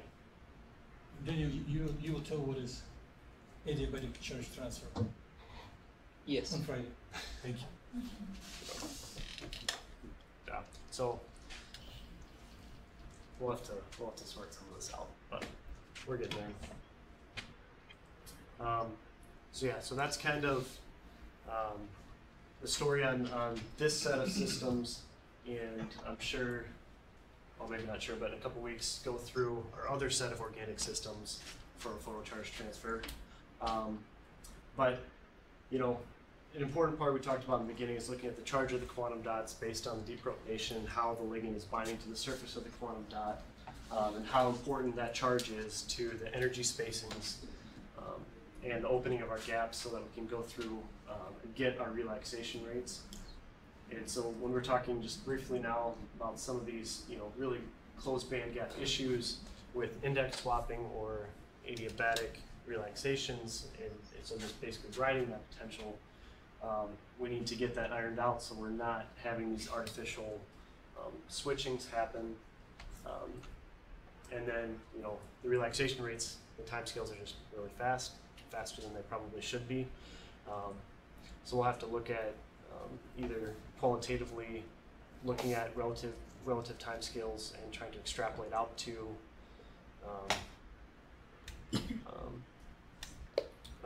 other systems, or looking Can you at. back to your figure with your charge, no charge, ground state, density of states?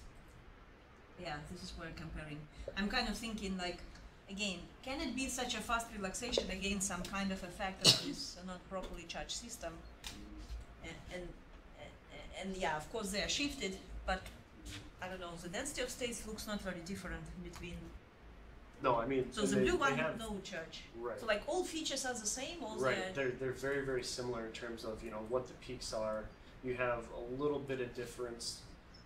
But I would not go so far away, like kind of thinking about the area where you excite it kind of 2 electron volts below this coma range, right? Yeah.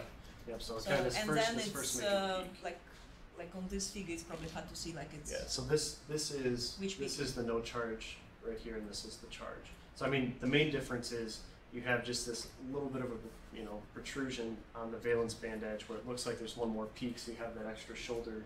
Whereas in the no charge, you know, it sits all the way up here, and here this kind of pulls away, versus, you know, these just kind of almost twin peaks. So it just shifts it just. But overall, at this range, 2 electron volts from the edge of the valence band, of the edge of the valence band, right? Yeah. So if you compare, like you have this 3 sharp peaks. There it's like 1 sharp and then kind of more smooth, almost featureless peak. And this might also, which means in this case you have some kind of sub bands, sub gaps, right, in the valence band. Here you probably have really very smooth states. So, and this also might be affecting the quick relaxation of the whole. Yeah. Maybe, I don't know. Well, at least because the density of states are not exactly identical. I mean, I agree. The far away you go from the valence band, from the band gap, they look more and more alike. But in this area, you see some significant features, which are really make these guys very different.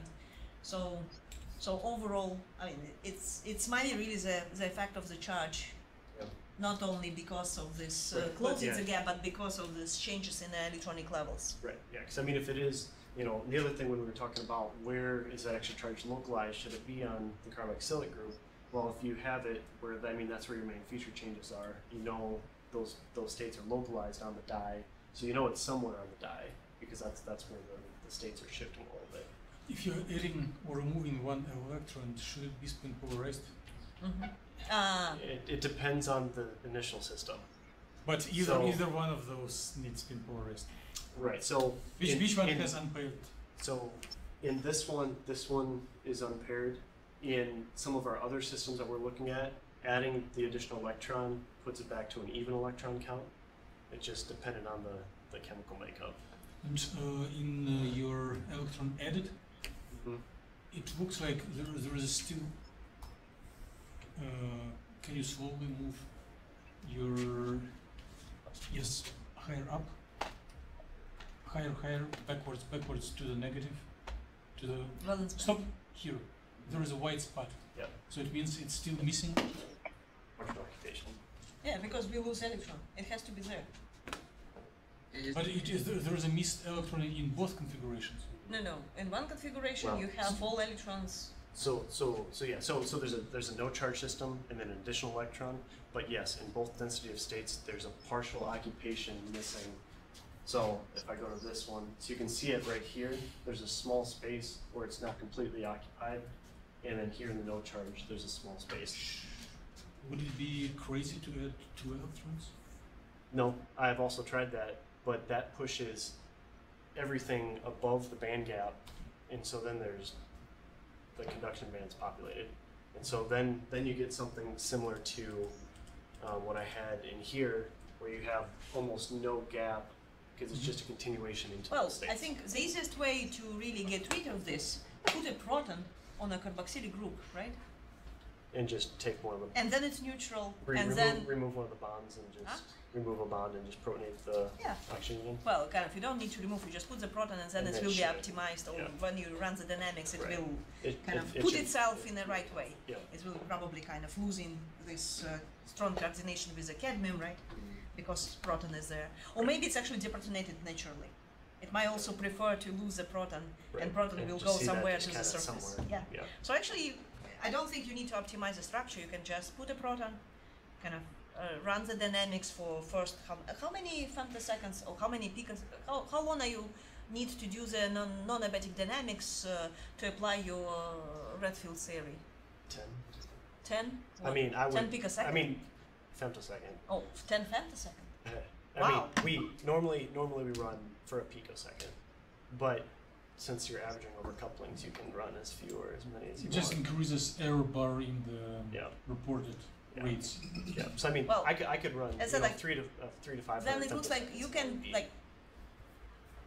looks like to get up to 100 femtosecond, like really rerun all this dynamics, probably not a problem at all, right? Yeah. And you already start with HSE, kind of exactly same settings as kind of not real, not accurate, how to say, neutral, but in the wrong way, right? So with a lost electron, then you will add the charge, and also probably do HSE calculations, because they definitely will open the gap, and we will get rid of this problem. And then protonate, put a proton. Instead, like, don't optimize, just put a proton. Well, of course, figure out what would be reasonable distance oxygen OH bond from carboxylic group, and think about angles are pretty flexible for hydrogen in this case. So put a proton, put a neutral, and then of course it's a neutral charge, right? And also run at least 400 femtosecond. Yeah, and just see what also with HSE. Okay. Right? Because even with protonated system, we might still have might have a very small band gap. In this case, the gap is reduced not really because of the charge, but it's also reduced because we have states from the quantum dot, or let's say states from the ligand, or from the dye, right, localized on the dye. They're kind of getting inside the band gap of the quantum dot, and that's why they can really come very close to the edge of the conduction band and kind of close the gap. And if your gap is already too small, for about 1 electron volt difference with this functional, right? Instead of 2 electron volts, we have only 1 electron volt band gap for the PBE functional, for the pure GJ functional, and then kind of adding these states coming from the ligand, of course, will be closing the gap whether you have a charge or not have a charge. Right.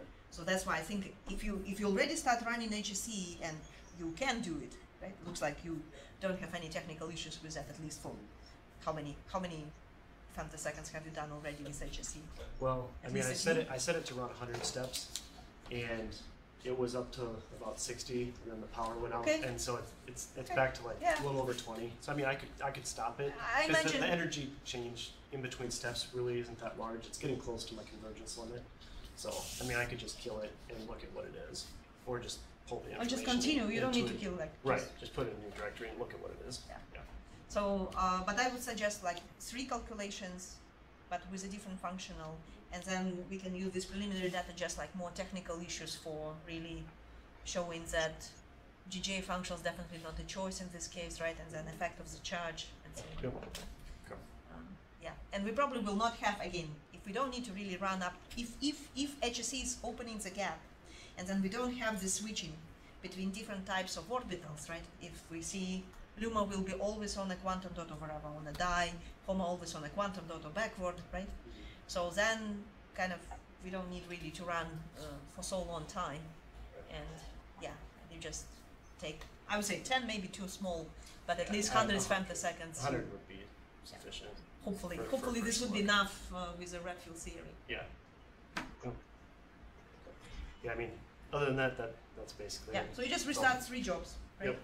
One is really putting the extra atom, right? And it's probably the most significant change in your overall files. The other ones is really just playing with the charge and the functional. Yep. That's it.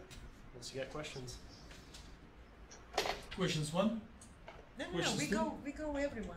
Question 3, and now we start the circle. So you have two systems. So one is no charge and another is one electronegative, right? So for the Redfield tensor and the dynamics calculation, you calculated for one electronegative. So for the Redfield, so what had been done, someone else had done the coupling calculations before me, and I don't believe they used an extra electron in those calculations, and so I just have those coupling files. So what I have for the Redfield is without the charge, and so, yeah, I mean, I guess it wouldn't be hard to go back, just take 100, well, I could just take 100 of his files, add a new in-card, run the couplings, and we could compare that way. That would be simple enough too. So you actually don't know? Not yet. No. I mean, with the way it looks, it doesn't look like he put an extra charge in there, but... No, for sure it was neutral. Yeah. For sure. So. He just didn't know how to do it. Oh, okay. Because we discussed it. Oh, okay. So yeah, so that'll be something. I just was hoped that, like, my suggestion was to put a proton, but I think he didn't put a proton, he said, oh, put a proton and then don't worry about the charge. He have heard the last part of my sentences. Don't worry about the charge. So he didn't.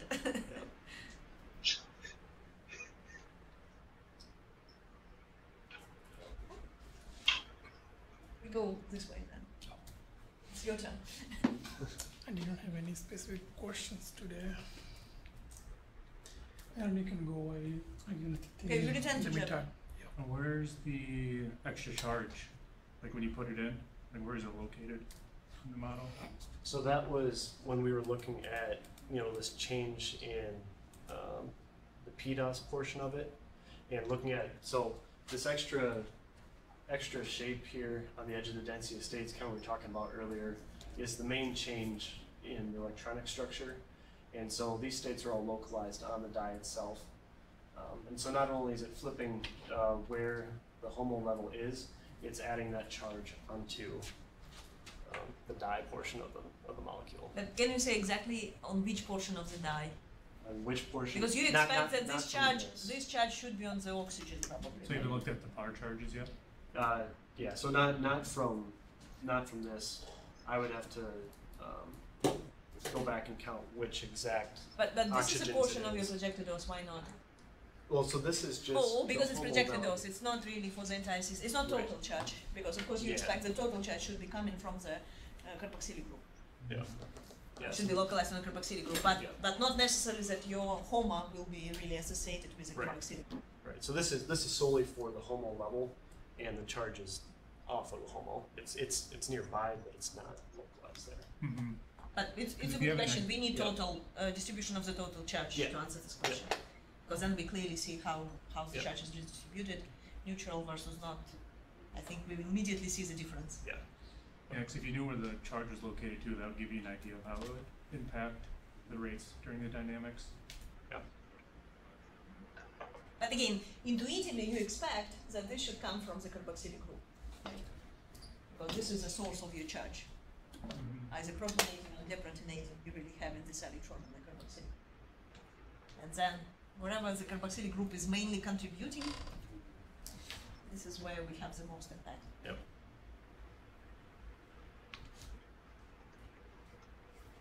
Good question. So should we go, Ben? I don't have any questions. No, you have to. You can just wait for a while to. I don't think so. Okay, but we return back to you, so you have to have a question. I have two very generic questions. Do we want to share one question? Yeah. Lady is Java. So, for my first question, I know you talked about it, but I must have just zoned out when you said it. Why are you redoing the calculations? So when we're looking at where the charge is localized on the system and where we come back to your structure. Or to this one. Yeah. So we're looking at it because, so the HOMO level right now, you can see is localized on the die. And the LUMO is localized on the quantum dot, as it should be. In the calculations, without specifying this extra electron, you get some mixing, and so these states will swap with each other. So was his data published or not? No. No, okay. Alright, so We you're just want, going we back. want to make them publish. That's why we're trying to figure out what's going on there. Okay, that makes a lot more sense. Yep. 'Cause like I understand. So, wait. Okay, so my second question is, what would this be used for? Of the system. Yeah, I'm not familiar with it at all. Yep. So in this type of metal organic laking quantum dot, so we want to absorb light on the quantum dot itself, have the hole relax to the die, and once we have the charge outside on this ligand, we can have some type of chemistry happen with this extra charge localized on the die. So you can have redox chemistry, you could do oxygen generation, that type of photocatalytic reactions.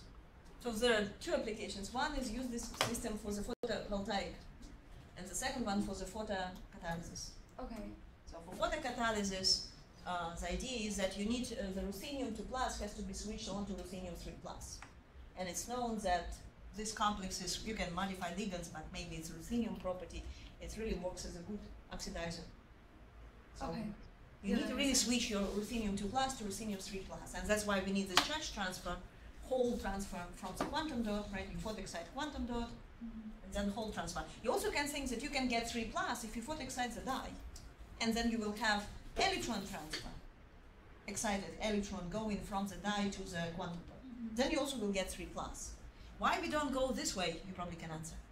Well, so Why we really want to excite the quantum dot? the quantum dots are going to be more stable and they're also more tunable, so we can range the exact, depending on the size of the quantum dot, range the exact absorption energy that we're interested in. I would say the main reason is it's more photostable comparing to the dot.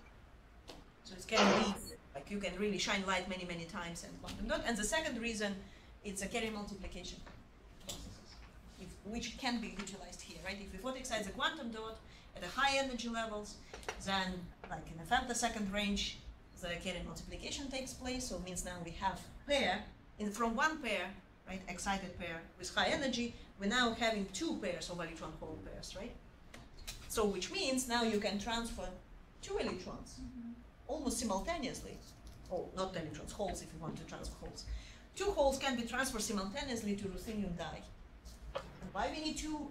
Why we need more carriers? How many electrons are needed to oxidize the water for the oxidation, half oxidation reaction for water? Well, you need to write the equation and balance it. Anyone remembers? Or anyone can do it on a blackboard and show how to balance the water oxidation reaction? Well, technically you were talking about it in a general chemistry, I think, where you were talking about redox reactions, right? Okay. No? I mean, I remember, but it would, yeah, it would take me a minute. 2 electron, right? Anyone can balance or write the equation? For water oxidation. Well, water oxidation reaction, what's the problem? Why the 2 you're going, electron? yeah, H2O, so 2H2O to H2 and, 2H2 and O2. Then you have to balance it, so you end up with 4 electrons. So to have this reaction, you need 4 electrons. And again, this 4 electrons comes due to the balancing the equation of water. Water H2O going to H2 and O2. So you should lose 4, and actually it's not adding, it's losing 4 electrons for the oxidation, right? And adding electrons for the reduction, yes. And these 4 electrons have to be done, actually why photo oxidation of water is still kind of a challenge. There's many oxidizers are known, which can oxidize and transfer 1 electron, but you need 4 electrons to make it efficient, and you have to have 4 electrons simultaneously. Not like in a step reaction, right? One and then another one and then another one. You really need to have them all together. Then it would be very efficient processes. Then you can oxidize water right away, and then we can use hydrogen and oxygen as just compounds and really use it for the how's it called, electric power plants or something like this. So if we have carrier multiplication, it already provides you more carriers simultaneously. Well, we still don't have 4, but at least 2. 2 is better than 1. So you probably also expect that if carrier multiplication really can take place in the system, then your oxidation processes will be efficient. More efficient rather than through the single electron photoexcitation processes. So two reasons why. One is for the stability of the quantum dot, and second is the carrier multiplication, which is known for these systems, for the quantum dots. Good question. Done? Or you have a third one? Oh, no.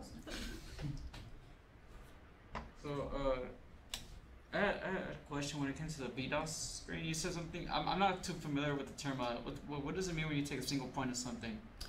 Sure. So when I show you this, so this is the entire multi-molecular dynamic trajectory. So if I'm taking a single point, I'm chopping just one, so time 500. This vertical slice of all of these is one single point along the 4,000 femtosecond trajectory. So all I'm doing is I'm looking at one small piece of it and just looking specifically what's happening right there.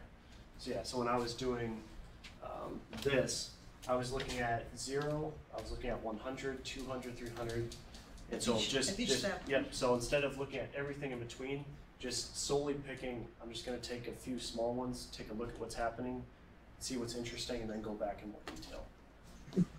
Okay, yeah. So that way, at each single point, you know, the atoms are oriented just a little bit different to one another because of the dynamics.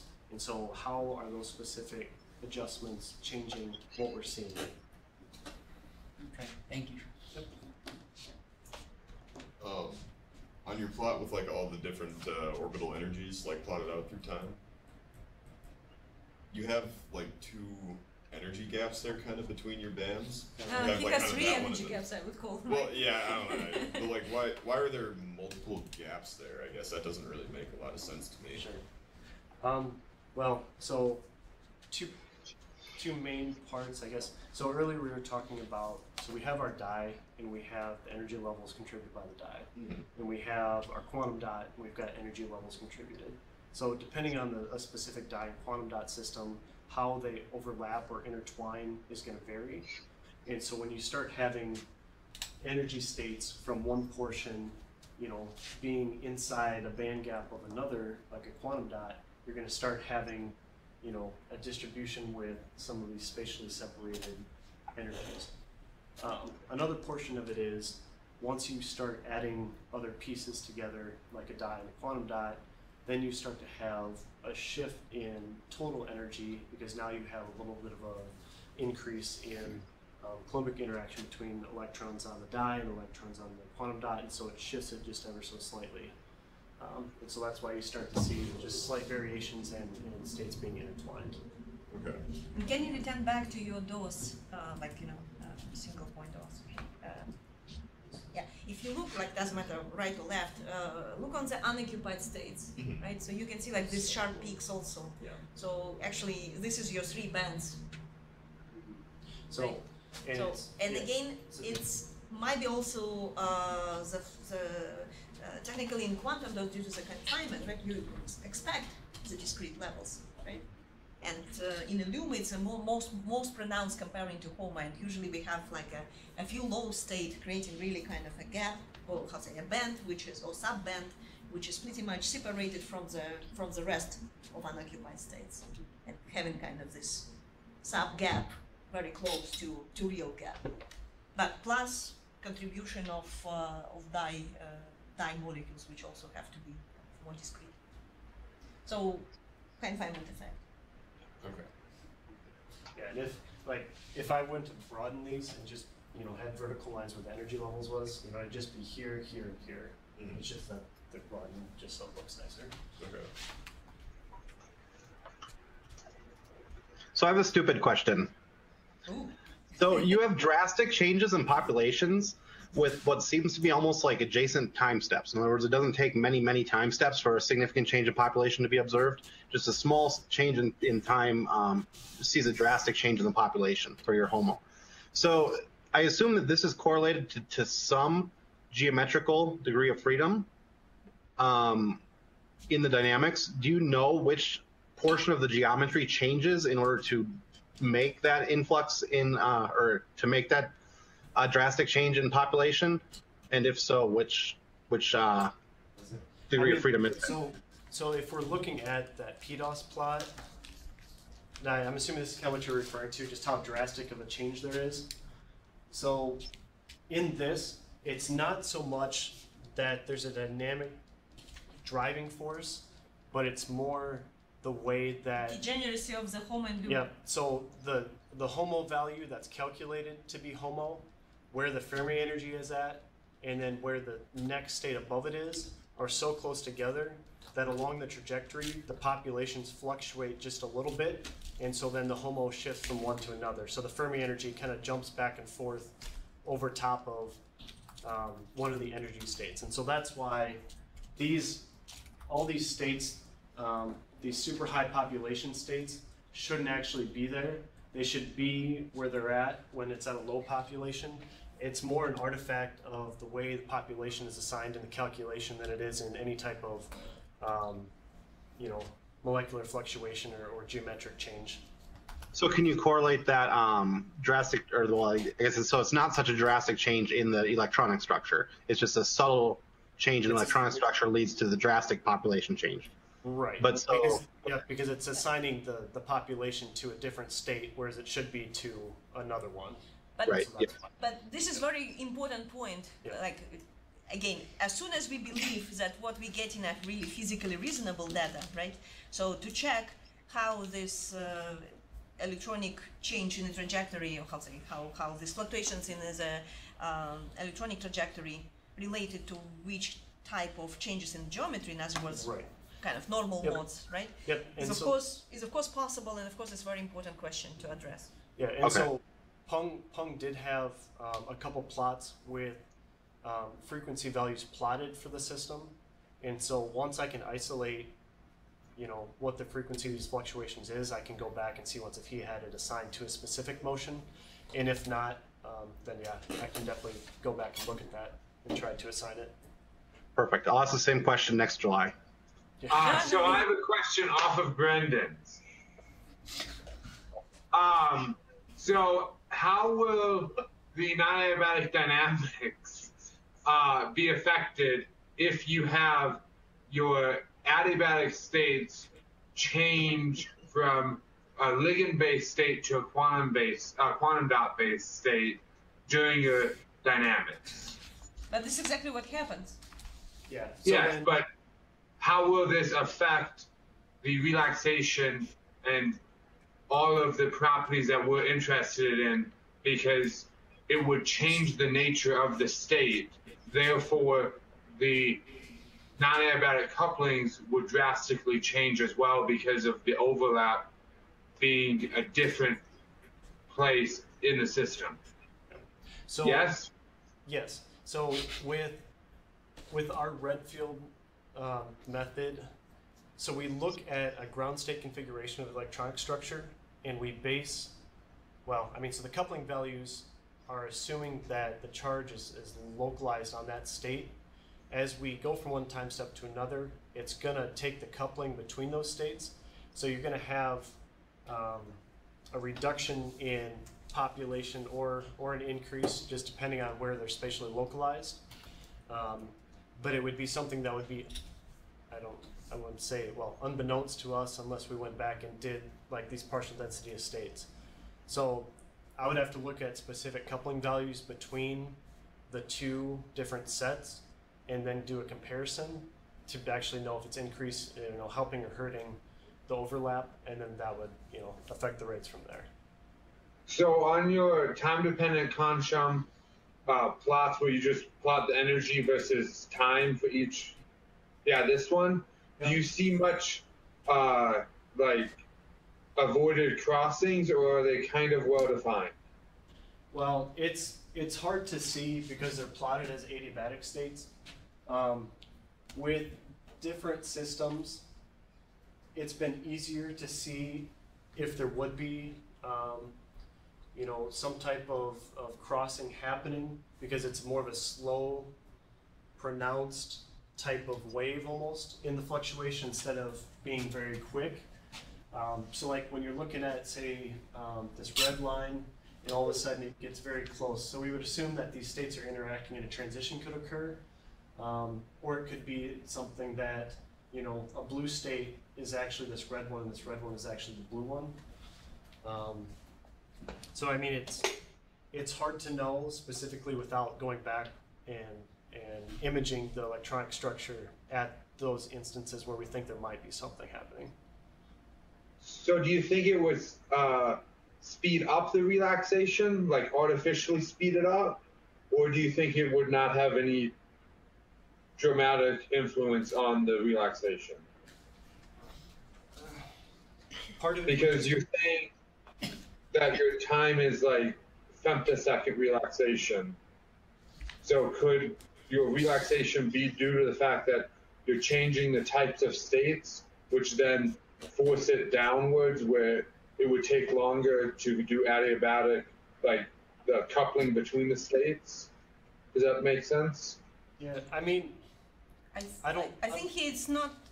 Again, if you look on this projected kind of information on the contribution of orbitals, right?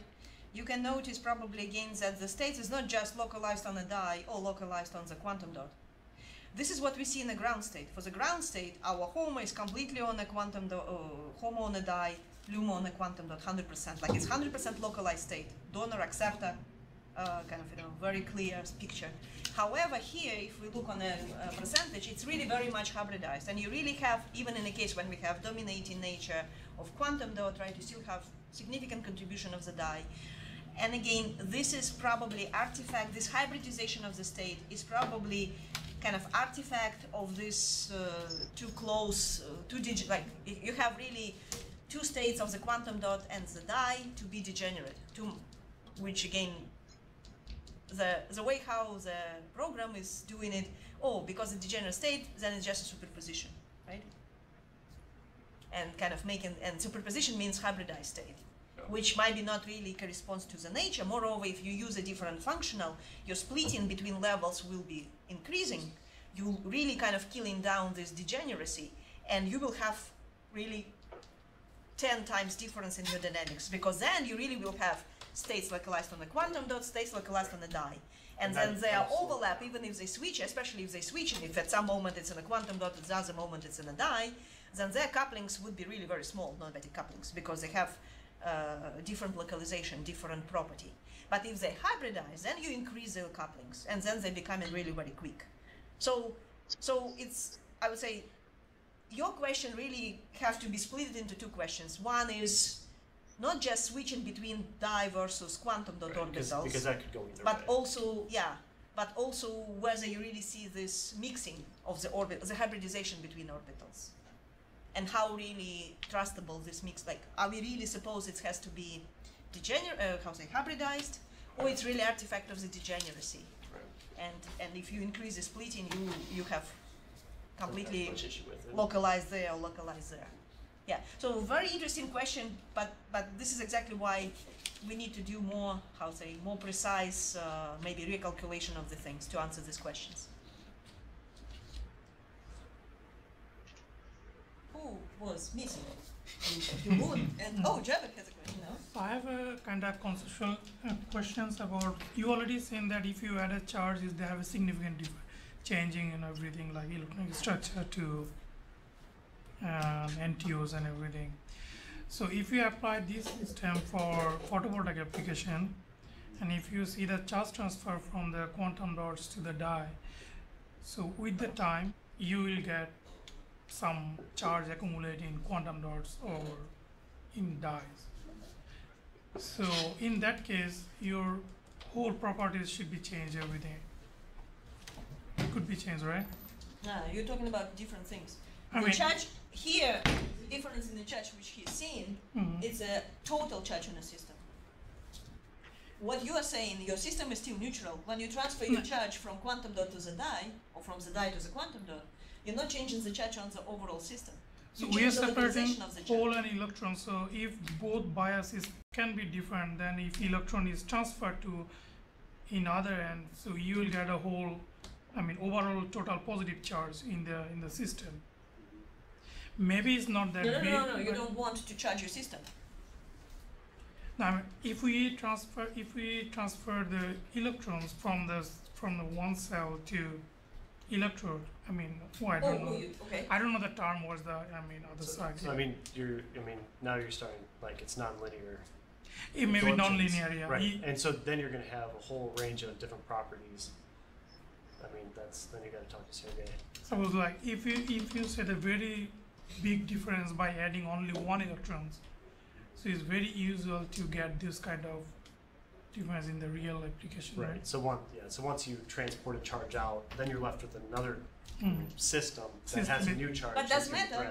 Doesn't matter because we need to return it back to the ground state, right? So to get like, let's say you have one cycle, you excite, then there is a charge transfer.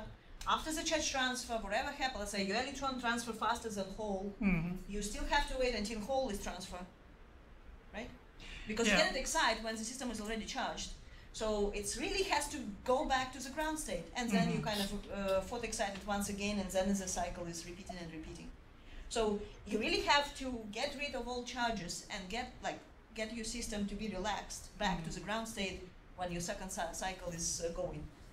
And the question is how quickly it's happening, right? So yeah, it involves. You're right. So electronic structure might be affected if your electron is moved already and hole stays there, or backward. Electron is leaving longer. Your call will be disconnected. Oh, Braden didn't have a chance to ask questions. Oh. Unfortunately.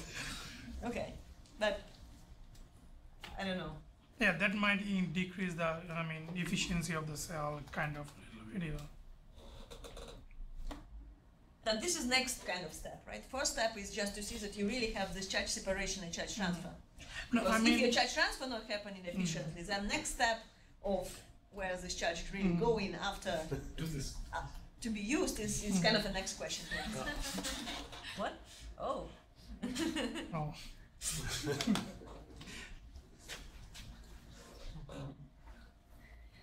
Any other questions? I don't know. Yoon, do you have a question? Yeah, I guess I can ask one. So I guess to my understanding, there are two problems. The first one is partial occupation. Second one is index swapping. So I was wondering for the partial occupation, if you include spin or spin, non-collinear spin, does it help? Well, I haven't tried that yet. So I don't know if you want to go there, we can. But that's, no. Not. Like, again, you not associate the spin with the ruthenium, right? Like this charge, not really, actually, whatever the number of electrons we will have, we probably still have the even number of electrons. It might be odd. Well, because, if it's negatively charged, it's even number of electrons. Because you're losing proton, you're not changing the number of electrons. Again, if it would be right charge, which means negative charge when you deprotonate the carboxylic group. So you charge it due to the proton, not due to the change of number of electrons. Number of electrons stays exactly the same in the system if you have a protonated case, right? So that's why if it's correctly charged, then spin should not really have, it's in an even configuration of the spin. And ruthenium was also with paired spin, like in a low spin state. So that's why spin is not really a problem here. If you now, if we have 0 charge instead of -1, means we lost 1 electron, yeah, then we have non-even electrons. But again, this is probably S electron from 2S state on the oxygen, probably OP electrons from the SOP electrons, probably S electrons. I don't know what is lost first. Probably S electrons. Which again, it's not really as kind of say, not really spin in a way how you talk about transition metals, right? Okay. So another question is for the index swapping. So you are going to try different functionals or different methods. I was wondering if you can just try DFT plus U to open up the gap. I mean, we could do that because that's, I know from applied a scissor operator in some of his plots that he had, and so just artificially opening the gap would be an option. It's just. Well, but again, what's the benefits if we can work with HSE, which is proving to be really much better functional, Yeah, so it's just more a pure GGA. expensive, right? well, it's more expensive, but again, if it's doable, it's more reasonable probably to go to more accurate methodology rather than. I mean, I just doubt that. Have you ever tried dynamics with HSU with a plus U term? Yes. Oh, you did, right? So technically, it's not an issue. But there are a lot of issues again for the complexes. If it would be organic molecule, it's one thing. But because we have this metal organic complex, there is several papers where people talking that your plus U will not give you the right electronic structure for metal organic complexes. We're not even talking about quantum dot or interaction between them, which might change the electronic structure. Mainly because you need to have a different U portion. Usually you put U portion only on the metals, right? But it was kind of proving that you also need to put a U portion on a P and D electrons of organic part, right? So, and it's actually different portions, so it's really kind of more complicated way how you have to define your U. You have to justify, probably again use a absorption spectra to justify that your electronic levels are right for this molecule, right? So, so it looks like technically it's not so easy to assign it correct.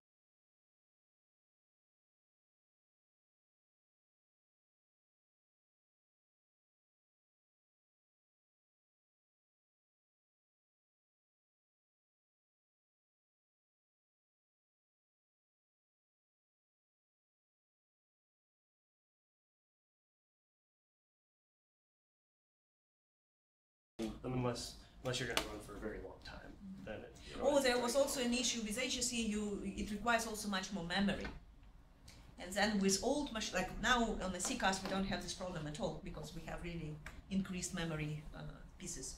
Before, with the very old clusters, we were restricted with 2 or 40 gigabytes, like cluster 1 or cluster 2, whatever the old ones. So then, actually, we were not able to run these hybrid functions because we didn't have enough memory in the nodes. And then, yeah, then plus U would be the only option in this case. But for our technical issue, for our technical opportunities here with CCAS, looks like it's also not an issue anymore. Good, we done?